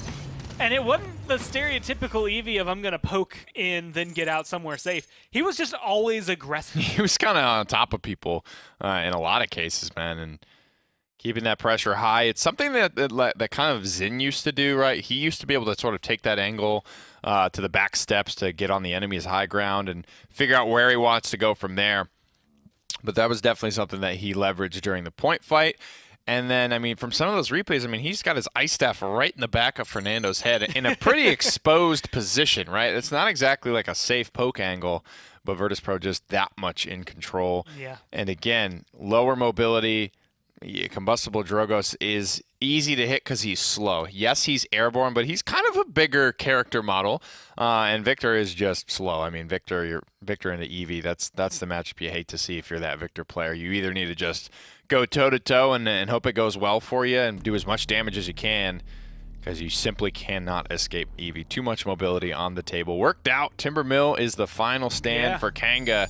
It is win or go home. And it's weird. I mean, we're getting to the bottom of the barrel for the maps, right? I mean, the only one that stands out hasn't been picked to me is Stone Keep, because that just feels like a map we would have knocked out by now. But Timber Mill coming up first, and Kanga immediately plays some of the spice. Willow might be available, depending on how they go. Makoa might be available. This is probably one of the roughest maps to be the turtle on, just because of the arc of your weapon and the hooks, but he's still very potent, still very prominent. But now the onus is on VP. And they'll let Willow and Kinessa go through. They certainly will. I'll be very curious to see where this draft goes. It feels like it's been so hard to pin down. It's gone a different way every map, which it makes sense to a degree, but a lot of times teams start to get in a rhythm. Certain characters are prioritized, but the priority has just been different. It feels like almost every single game. A lot of big picks still on the board, but one that has been consistently good for both teams is Barrick. I don't hate to see him as much as I used to. Kanga might be looking to get Evil Eye back on the Eevee and Fisheko away from it again. Evil Eye's been good and proven good enough on it today to where it's not as big of a deal. And it doesn't feel like they're forcing it, and Fisheko's been good enough on it today to where it does feel like it warrants the takeaway. It's worth getting him away from, but Willow is just the next thing on my hit list and that I'm worried about Fisheko playing. Kinessa is a great answer to it, however. Virtus.Pro, without Strix, will need to figure out something for Arrays to do as well. Something to counter the sniper. We've seen some Leons on this map, but she's not necessarily known to be able to go toe-to-toe with Kinessa and Strix. She just has to play a different angle. Maybe Shaolin. Shaolin, I think we've seen, like Shaolin Maeve on this kind of map to be able to come through. Shaolin to deal with Eevee, Maeve to then deal with the Kinessa and kind of find the combat elsewhere. You can take a different pathing. Well, you said the name, and she looks like she's about ready to appear, and locked in is Maeve. Pretty backseat role today on over the whole of the set, which is surprising given how some teams are first banning Maeve away. Ninjas in Pajamas, like whenever she's in that set, I mean, SSG as well, looks like that's still pretty high priority for them. Yeah. It just goes to show, and poor SSG trying to get back into the swing of things, trying to study the meta, and it just like, it swings wildly different from team to team. So they got a lot of homework and a lot of catching up to do. The good news for them is they've got, well, at least one 6-game set for Envy and Knights, one minimum 6-game set now for VP Kanga. And, you know, you never know how much they'll learn off of Na'Vi later, as they still have to go through. I mean, there's still another set after this one, in case you were wondering. This game will determine whether or not Kanga do or die, sink or float. In this game, you They're win gonna go for the or you Leon. die. There is Covering no the middle Inara ground. as well. And, You well, that's a triple trespass and deeps. are unwanted, Yeah, this is stranger. usually a strange way to pick it as well, to reveal it this early. Part of it is All cards on the table. it's important to get Leon for anti-flank for Maeve. It's a very strong pick for Fisheko, but I think Cassie Leon, just like it is for the off-tanks, it is just as serviceable for Fisheko. And he is a DPS main, but you really do rarely see him on, you know, the Cassies and the Leons. But whenever he does find his way onto it, it is honestly Timber Mill. A lot of times is where it comes to mind for me personally. Yeah. Part of that is that, you know, Drogos is just not the bee's Doesn't knees here, exist man. here. And we say that about a lot of maps, but Fishy tries to force it. Willow is too hard to pick into snipers a lot of times, so we do need to see Fisheko and a lot of these other blaster players show their flexibility on a map like Timbermill, where their normal champion pool just does not have the strengths it normally would. They're going to be locked in. Standard composition, Maeve, Cassie, going to be coming through here for Virtus.Pro. Ashe finally showing her face here in the set. It's been a little while. As, well, Kanga needs some damage amp of their own, so they're hovering the Fury. I have a strong feeling that's going to get picked in. We're probably going to go into bank time here as they just discuss the beginning of the game, counters, any other possibilities, etc. Chronic's falling asleep here. Perk up, buddy. You still got a game to play. They started, yeah. I mean, it's. Chronic's got. You know what it was? He got his pick first. Kinessa was. That's what he's playing, Yeah, and so I then don't he need can just. the rest of this, guys. He I'm can just gonna take a little power nap before the before we get into game here. think a power nap enhances your aim on the sniper. Yeah, like, man. Everybody looking a wake little up bit, a little more little alert. deflated. I mean, we walked by. Arrays had to come out. He was getting some slurps of an energy drink just to kind of stay alive there for Virtus.Pro. Yeah, I don't know. I have a bad feeling about this one for Kanga. I think revealing the 3 DPS very, very early gives all of the puts all your cards on the table, Yeah. and VP can make a very educated last 2 selections for Timbermill. You get Furia, but they probably saw that coming a mile away. Yeah, at that point. And they don't look like they're ready to win this one, man. I'll be honest. Well, we'll have to see whether or not they can close it out. Again, it's the last chance for them. Virtus.Pro finally pick up Ashe. Let's see what she can do. Well, next professional diagnosis is that Kanga maybe a little bit too sluggish here for Timbermill, not only in game, but maybe in real life. They look to put that theory to bed, tie this series up, and force a Game 7. They're going to go back to the triple DPS composition, Kresnik. But Nick's right. They revealed all 3 of their DPSs right off the bat. Virtus.Pro had a good chance to answer a little bit of that. I don't think that's necessarily the Sure. worst thing, because you're denying the DPSs that are pretty strong on this map. I mean, True. we've seen triple and quad on this map in the past, so. Oh yeah, we say have that- seen and, quad. and I don't think that VP's draft has changed too much by the information coming out early. I mean, Cassie, if Cassie's running big game, that's not even like an impulse Cassie to deal with the DPSs. That's purely that tank burning to get rid of that Inara to force her off. So I don't know how much it changed, but all I know is that Kanga are going to have to play this very, very well if they want to do it. Inara solo tank conceptually is good, but she can't really get away when she gets pressured too much. Conceptually good because she has a whole lot of health. Yeah. And, you know, in that regard, it makes some sense. You're going at such a heavy rain composition there. Vex caught on the boxes a little bit. First 2 kills for Kanga. Yeah, you're going up against the Kinessa and a Leon. You ban out the Strix. You take Kinessa. So you got to kind of dive almost, I feel like. What, against the Kinessa? Right. I mean, the Leon and the Kinessa essentially are going to be free hanging back unless Erase hits some great shots or Simsalo dives up and over. The map is just too wide for that. I feel like it's hard for them to get into a place where they can get unseen, you know? No, he true. just had to dash to cross just to the far side of the map. Right. And Fish trying to follow him up immediately goes down. Crunchy's doing his best, but it's just so hard to get in. It's so open. 1-for-1 on each side. Crunchy actually taking a pretty forward position, but the kills are all going towards Kanga. Yeah, I mean, they just cannot contest with the range that Kanga are bringing to the table right now. Chronix, I don't think, has been threatened once up on the high ground there. Take it as you like. Quick look at the slash lines if we could. I'm not sure Virtus.Pro had any kills. They did. 1 for Erase onto Gera. Other than that, 2-0, 2-0, 2-0, 3-0 for everyone. Gera at 0-1 and 4. That's what Kanga need to get themselves back into this set. Top damage in the game by double for my man Chronix. Chronix's snipers in general have just been so strong. And actually, Rhino may be overstaying a little bit, using the dash for some bonus damage instead of using it to get away, so it gets chased down, but traded out. Gera taking down Crunchy, going down himself. Now, it's a very slow fight, but that's going to be, I think, just a theme of this game, for sure. It's going to be very slow. A lot of teams just going for the one pick they can get, and Kanga kind of just have to bait them in. And the only real aggression they have is an Evil Eye. Does it surprise you that Erase is playing Maeve and Fisheko is playing Cassie? No, I think Sure. I get why Erase would play Maeve. I think because Fisheko played Cassie on this map in the past when Hikate would play snipers, so it's probably just a comfort pick for him. Right. And they kind of usually, at least in those comps, they would just leave him in the mid line to dive wherever he needed to. So I get it. Fisheko's Cassie is still very it's strong. nothing to scoff at. Yeah. Fisheko, one of the best aimers in the league. Certainly nothing that you can take for granted. Nice double kill from Rhino. Keeps the payload locked up at the moment, but gives them a great advantage where Dosups is going to have to stay alive, and he's not able to do so. 1 minute left, halfway to go for Kanga. Headhunter, the only ultimate that's down for them. Virtus.Pro are going to have everything here in just a moment.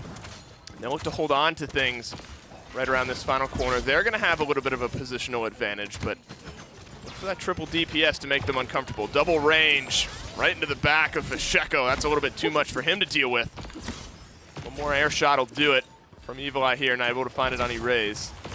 Things calm down for just a moment, but inching ever closer has been this payload. And they have the positioning advantage here, too. Evil Eye actually trying to dive into Erase, wormholes out. Gera, he keeps going down first because he has to be peeking the Inara, because the Inara needs the healing. Unlike Barrack, Inara really will need your support once her cooldowns are gone. So it's kind of forcing Gera into a bad position, making it really hard for them to keep their tank alive. Rhino living with very little HP. Turn around! Didn't know! He Turn didn't around! know. Oh, he got him. Rhino might have been able to hang Crying, back. laughing face. He didn't know. It's just communication maybe falling off a little bit, but I mean, you're not going to know the exact pixel They got a point. Position. They got a point. That's what counts. They did, and they got the defense. Right. Regardless of that, maybe he just bought time. Baited. You know what that was? That was him stopping Rhino from getting out of combat heals. Right. That was it. Big brain. Big brain him from there. Yeah, I just want to throw his life away for that. And I mean, Kanga's comp for this is pretty phenomenal. As long as they can keep their distance on the mids, it's going to be so tough for them to contest the point at all. I mean, I remember seeing this earlier in a set where there was it was Envy. I don't remember against who exactly. I think it was Envy NIP. And they just had the Victor spamming the point the entire game. Yeah. And there was nothing NIP could do. They couldn't contest or anything. Even with 2 tanks, the overwhelming damage is keeping them off. The Leon is there to peel for Chronix, and Chronix can just free fire on the point. Doe and Crunchy really can't get anything done. Crunchy got through to the back for a minute, and it just didn't accomplish anything. Right. He just stood there. Just kind of held his drink in the corner of the party like, this sucks. I mean, This music sucks. it's the ultimate question. But what do you change if you're how do you get to Chronix? I mean, there's just too much, I think, on either end. Maybe a good assert dominance will change it around through time and space, not connecting.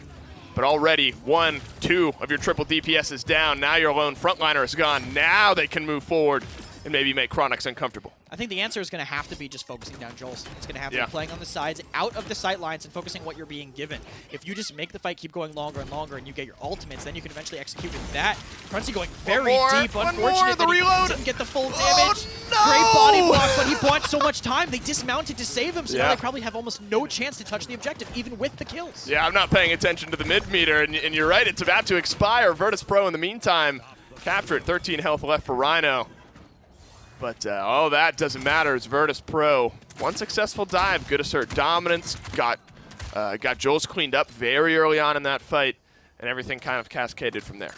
Yeah, and it's just that playing on the side and focusing where they need to. They also had a bunch of ultimates. Originally my answer was going to be, oh, just through time and space Chronix, but hard to do that against Knapp. It's that little speed boost when you scope in, so easy to avoid. But now what they're going to do is, see, they're playing inside. They're looking for what they're being given. And that's what they're going to be focusing on, you know? Just anything they can get, and if Evil Eye gives him, well, was not trying to give himself away, but does to erase, that pick is a great opener. Especially with Fasheko hitting some big shots. Good Void Grip. Holds him up there, right for the picking for Fasheko. Now Kanga are going to have to fight back outside of their base here, hanging back behind that saw. This is good range for Virtus.Pro to maybe push this one in. Fasheko, some good shots connecting onto Gera. No more healing. As the doors are wide open to the spawn, Rhino cleans him up, but the whole time this payload is moving just a few steps closer. If they can cascade one or two more of these kills, they're certainly going to seal this one up. Evil Eye, though, trading this one back, hanging out behind his wall, is Jols, who gets Void Gripped up. Vex hanging out behind on the opposite side. Fasheko cleans up one more shot onto Evil Eye. That's a double kill for the Cassie. 3-1 for Virtus.Pro. As strong as Kanga looked in that first mid, they have not held their ground since. VP adapted really well. Playing to that mid ground, just taking what they've been giving. They slowed down the pace significantly, and now Kanga really can't move to take that angle. I mean, Chronix still hasn't died. Chronix is still top damaging by a large margin, but just making him ineffectual at finishing kills and stopping any chance for them to chase is really what has kind of swung this around for VP. Ultimates, not as many as they had at the start of the last mid, but close enough to get them reasonably, I would say. Kanga, they don't have great execution either. Other than Inflame Seismic Crash. Right. Headhunters, I think, are more of a defensive ultimate. Ice Storm might be able to combo it with something, but nothing that Kanga have online to combo with it. So look for these first few kills. You brought up through time and space being a effective ultimate at setting up these fights in the right manner. You know where Chronix is going to be as far as part of the map, but you don't know right where he's going to be standing. He sniped out Gera. Let's just ignore Chronix and deal with the healer instead. The dive's now starting to fly. They can just poke down Kanga, and the rest of the dominoes will fall that way. Jols is doing his best to poke back some damage. Chronix cleans up that kill. He raised, just needs one more volley of daggers, and Jols will be gone as Gera is respawning, coming back from base. Good Void Grip. He's able to wormhole his way back out of that one. But Kanga, they're able to weather that storm. They're staying alive here. Dome Shield from Dosips. It drops down and might be a last-ditch effort. He's just trying to buy his team some time. They might have the Midnight to come back in, though, once the Dome Shield's running out. Erase maybe is holding it. Doe gets really low, but should be able to live a little bit longer. Ice Storm does get it and cleanses it with that Ice Block as well, so unfortunate by them. Just not fast enough there on that Midnight. Communication error. Vex is going to go down now, too, and double comeback means I think there's almost no chance for VP to get the retouch. Cruncy has to dash out to keep himself alive. Not enough time, I think, to get that cooldown back on the shoulder bash. Yeah, and he's close, but he's just hanging out behind Chronix now. Not going to try it. Might be able to get himself a kill for his troubles. Not going to happen. Kanga, despite a snipe from Vex onto Gera to start that one off, were able to stall things out, get back into the fight, and find themselves a second point. Which is crazy that Jols was able to survive, honestly, I think, without those healing. Because you know, like I said, it really does struggle there, and some early good focus fire there gets them a couple kills. Chronix and Evil Eye trade out for 2, but VP does manage to maintain control, and I'd feel dangerous being there. Yeah, okay, yeah, get out of there, Doe. My tank instincts were, I had my spidey sense was tingling. I just What do you mean, Dosips can't duel with the Kinessa from across the entire map? It's just, I don't know, just in the valley of doom. It was, That's true. I had my own little mini panic thinking about what I'd be doing there, and Doe smartly gets away in time, and they're just going to hold here in cover, trying to not let Chronix get anything done, and try to find the kills on the DPS that try to pressure them. I think Evil Eye is going to be a huge focus. Yep. They'll look to use some of the range advantage they get just for respawning back on their side of the base. Dosips drops down to try to contest this payload. That's some aggressive play there from Cruncy, and that buys him only death. Outside of the ice block, waits death for Evil Eye. They're not able to find the final shot. He gets out, finds a kill onto Erase nonetheless. And now Virtus.Pro are down to only 3 members left alive. Kanga could push this advantage, and they're going to try to do just that. Vex and Fasheko, though, stall things out. Kanga, despite a good start to this fight, now on the back foot. They actually didn't miss the shots. It was just a perfect heal by Gera in time. He even got the double dagger canceled with the pounce, but the burst damage was perfectly timed on the healing by Gera. Great by him to keep Erase alive, but to keep Evil Eye alive. But didn't amount to anything. The health pools on VP, using that natural cover to keep themselves alive, was really strong. And now Joel's a bit of an island here, kind of ahead of everybody. Has to DR and back up. So once that damage reduction is down, they might be able to pounce. Yep. VP might have an opportunity to move in. Cruncy on the high ground was trying to keep tabs on Chronix, who's playing behind Evil Eye right now. He does fly in. Fasheko first to fall for Virtus.Pro in this case. The respawns will be around. This will go into overtime. Kanga looking to tie it up. No points for Virtus.Pro to win, but with Rhino and Gara dropping off, Joel's now the lone tank for Kanga. Has no healing to support him. I don't think anyone's going to be in range. I mean, you might get a touch thanks to Evil Eye. He's not going to try it. And Virtus.Pro, hold on. Still 3-2. Still the game to win here on this next mid. Yeah, still 5 ults versus 5 ults as well. So it's going to come down a lot to how they manage to use it. Vex, I think, had a great start catching Gara, getting rid of those heals, but couldn't find the kills after that. I mean, Joel's could have, if they forced out the damage reduction, Joel's could have been a very good target, but wasn't what they ended up being able to look for. Doe, stalwart here, using the cover to hide from Chronix. And Barrick has been just nuts over the last couple days. I feel like, I mean, he's starting now, we're seeing higher picked, but you know, yesterday it was sort of the mid to late round draft where Barrick would come in and then just kind of bulldoze everyone, and Dosups is showing a good example of that. 3rd damage in the game, 2nd on his team. I think it's as players play more Barrick as well, because Barrick was always good, but absolutely. never as good as he is now, right. I would say. So I think now that these players have been playing Barrick every single game, Nick in shambles, months on months, they're just getting more used to it. And Vex looking for it. But he knows they're looking for it too, because that was the scout was the start to it last time. They have the point presence, so they can take it slow here. Rhino dealing with a raise a little bit too far back by Vex, but they do still get the first pick. They find it onto Rhino, especially. Rhino's been a saving grace for Kanga so much throughout this game. Gara still alive, and Flame as well. Chronix picking off Cruncy. This time around, he rounds the corner and catches a bolt from Cassie right to the face, and down goes Gara. Erase knows that Evil Eye is somewhere over here. He has no healing. Dosups, in the meantime, winning a duel with Jules. Evil Eye still lurking in the background somewhere, but he's caught out from the rest of his team once they're able to identify him. No, he does. Oh, no, that was the teleporter from Kinessa. Evil Eye so far back right now, 93% from Virtus.Pro. In the meantime, Dome Shield drops down. Gara falls off yet again. No more healing from Kanga. Chronix can't show his face. Fasheko with one last shot. Virtus.Pro look poised to take this game. A double kill from the Cassie might just seal it. Erase seals things up. Make it 3 for Fishy, and make it game for Virtus.Pro. Great play by Fish there at the end, I think. Just holding in that mid ground, that's exactly what you have to do against any team if you're playing Cassie, right, on that map. You can't really stay up top. Your damage isn't consistent enough, but sitting right there, focusing the point when you need to, and getting the damage onto anybody who tries to take that ground on the side. I mean, he was there. You could see he was looking at Rhino, keeping him zoned in, keeping Chronix zoned in until he knew he teleported up top. So great position by him, and Evil Eye just a little bit too far back. He got the OT touches, but he had to cover so much distance to do it. He was maybe 10 HP by the time he backed up.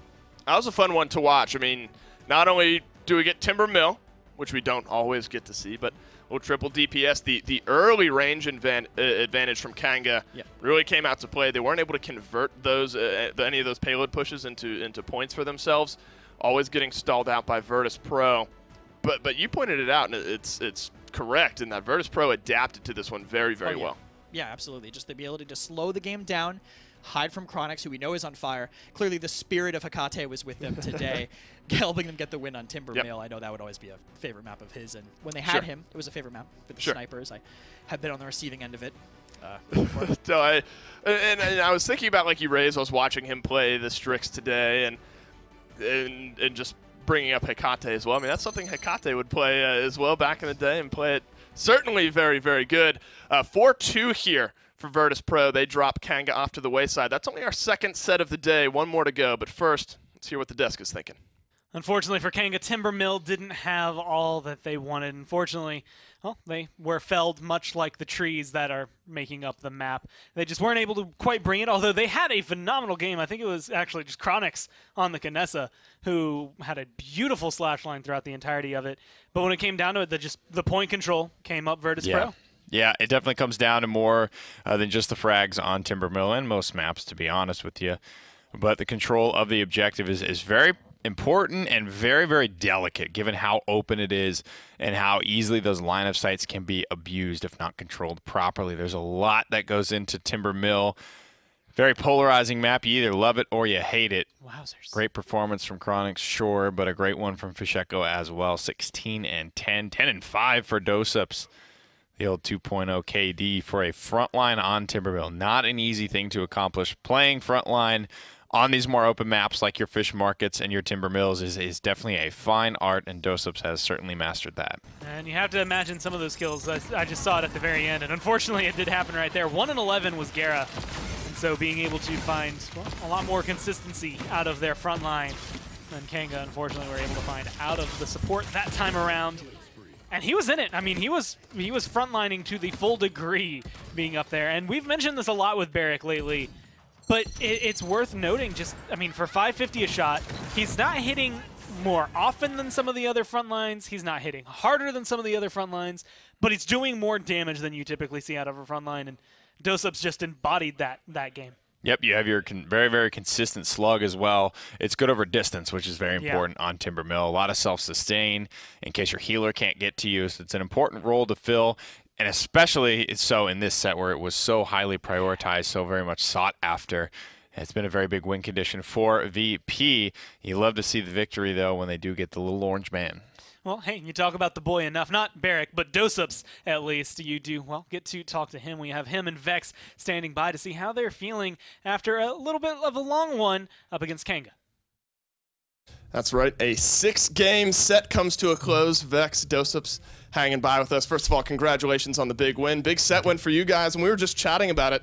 You've now played and beaten, if we're considering the first split in the PPL, everyone. I'll open with a general one. Do you think you guys are playing the best Paladins out of anyone in the Premier League right now? I think currently, yeah. I think our play style and our adaptations are really good. I think our drafting is... We caught up and got ahead of the meta on drafting, so I think that's where we excelled, but that's why we struggled against Kanga today. They did really well there. One thing I wanted to ask was about healers in that earlier, the first set of the day, the NV Knights set, it was Genos kind of looking very, very strong all throughout, Furia kind of falling to the wayside. But then in your set, I felt like Furia was performing really well on both teams. Is it really just down to team preference, or does it come down just to the nitty-gritty of individual champions and draft? It's a mix of both. I think both champions have their strengths and weaknesses, and depending on what kind of team you are, is depending on which champion you want. Like maybe more passive team takes Genos, more aggressive team takes Furia. There's not much depth to it. It's just preference for the team. I think I should have taken the healer question, because I'm the main tank. Sure. Oh, true. And we want the healer who gives the most heals to main tank all the time. Very true. That's Who's that one? Hell if I know. He doesn't know. He just knows that you received the healing. Dosups, Barrick has been something that I've kind of been thinking about over the last couple days. He kind of tore through a bunch of the sets yesterday. You look at the way Lazy was performing. I wouldn't say he's underappreciated, but in some of these drafts, he's kind of falling lower and lower into picks. Where do you think properly he is kind of on those frontline tier lists, if you were? I mean, there's really only 2 front lines on the top of the tier list right now, and a lot of it's map dependent. A lot of it's like which healer you have with the tank, and a lot of it is which person on the other team feels more comfortable on which tank. So those are the 3 main factors going into it. I know some of your drafts, at least with what Fish plays, have been kind of interesting. Is that pre-planned things like Drogo's on Frozen Guard or Eevee on Ice Mines? Is that a pre-planned draft, or is it more of like an in-the-moment Fish is like, yeah, I'm farming on Eevee. Yeah, Eevee on Ice Mines, sure. I think it's a lot of pre-planned stuff. We experiment a lot in scrims. We try something weird, something here and there. We talk about something, hey, this could have been good instead. Like on the Ice Mines, for instance, we haven't played the Eevee on Ice Mines, but Fish has said this would be good here. So that's kind of where it comes from. I am curious. That brings me back to Brightmarsh. Fuselage on Drogos. What was the thought process behind that? I don't even remember Fuselage on. Yeah, he went Fuselage. It's Fish. No idea. It's Fisheko. A lot of the stuff we pull out of our ass right at the very end of the draft. Well, it works. You've now played everyone this split. You dropped 1 game to the Knights in week 1, but have since beaten everyone else in the Premier League. Congratulations to you guys. You're playing some great Paladins at the moment. Looking forward to seeing you guys back in action. We got 1 more set for everyone at home right after this break.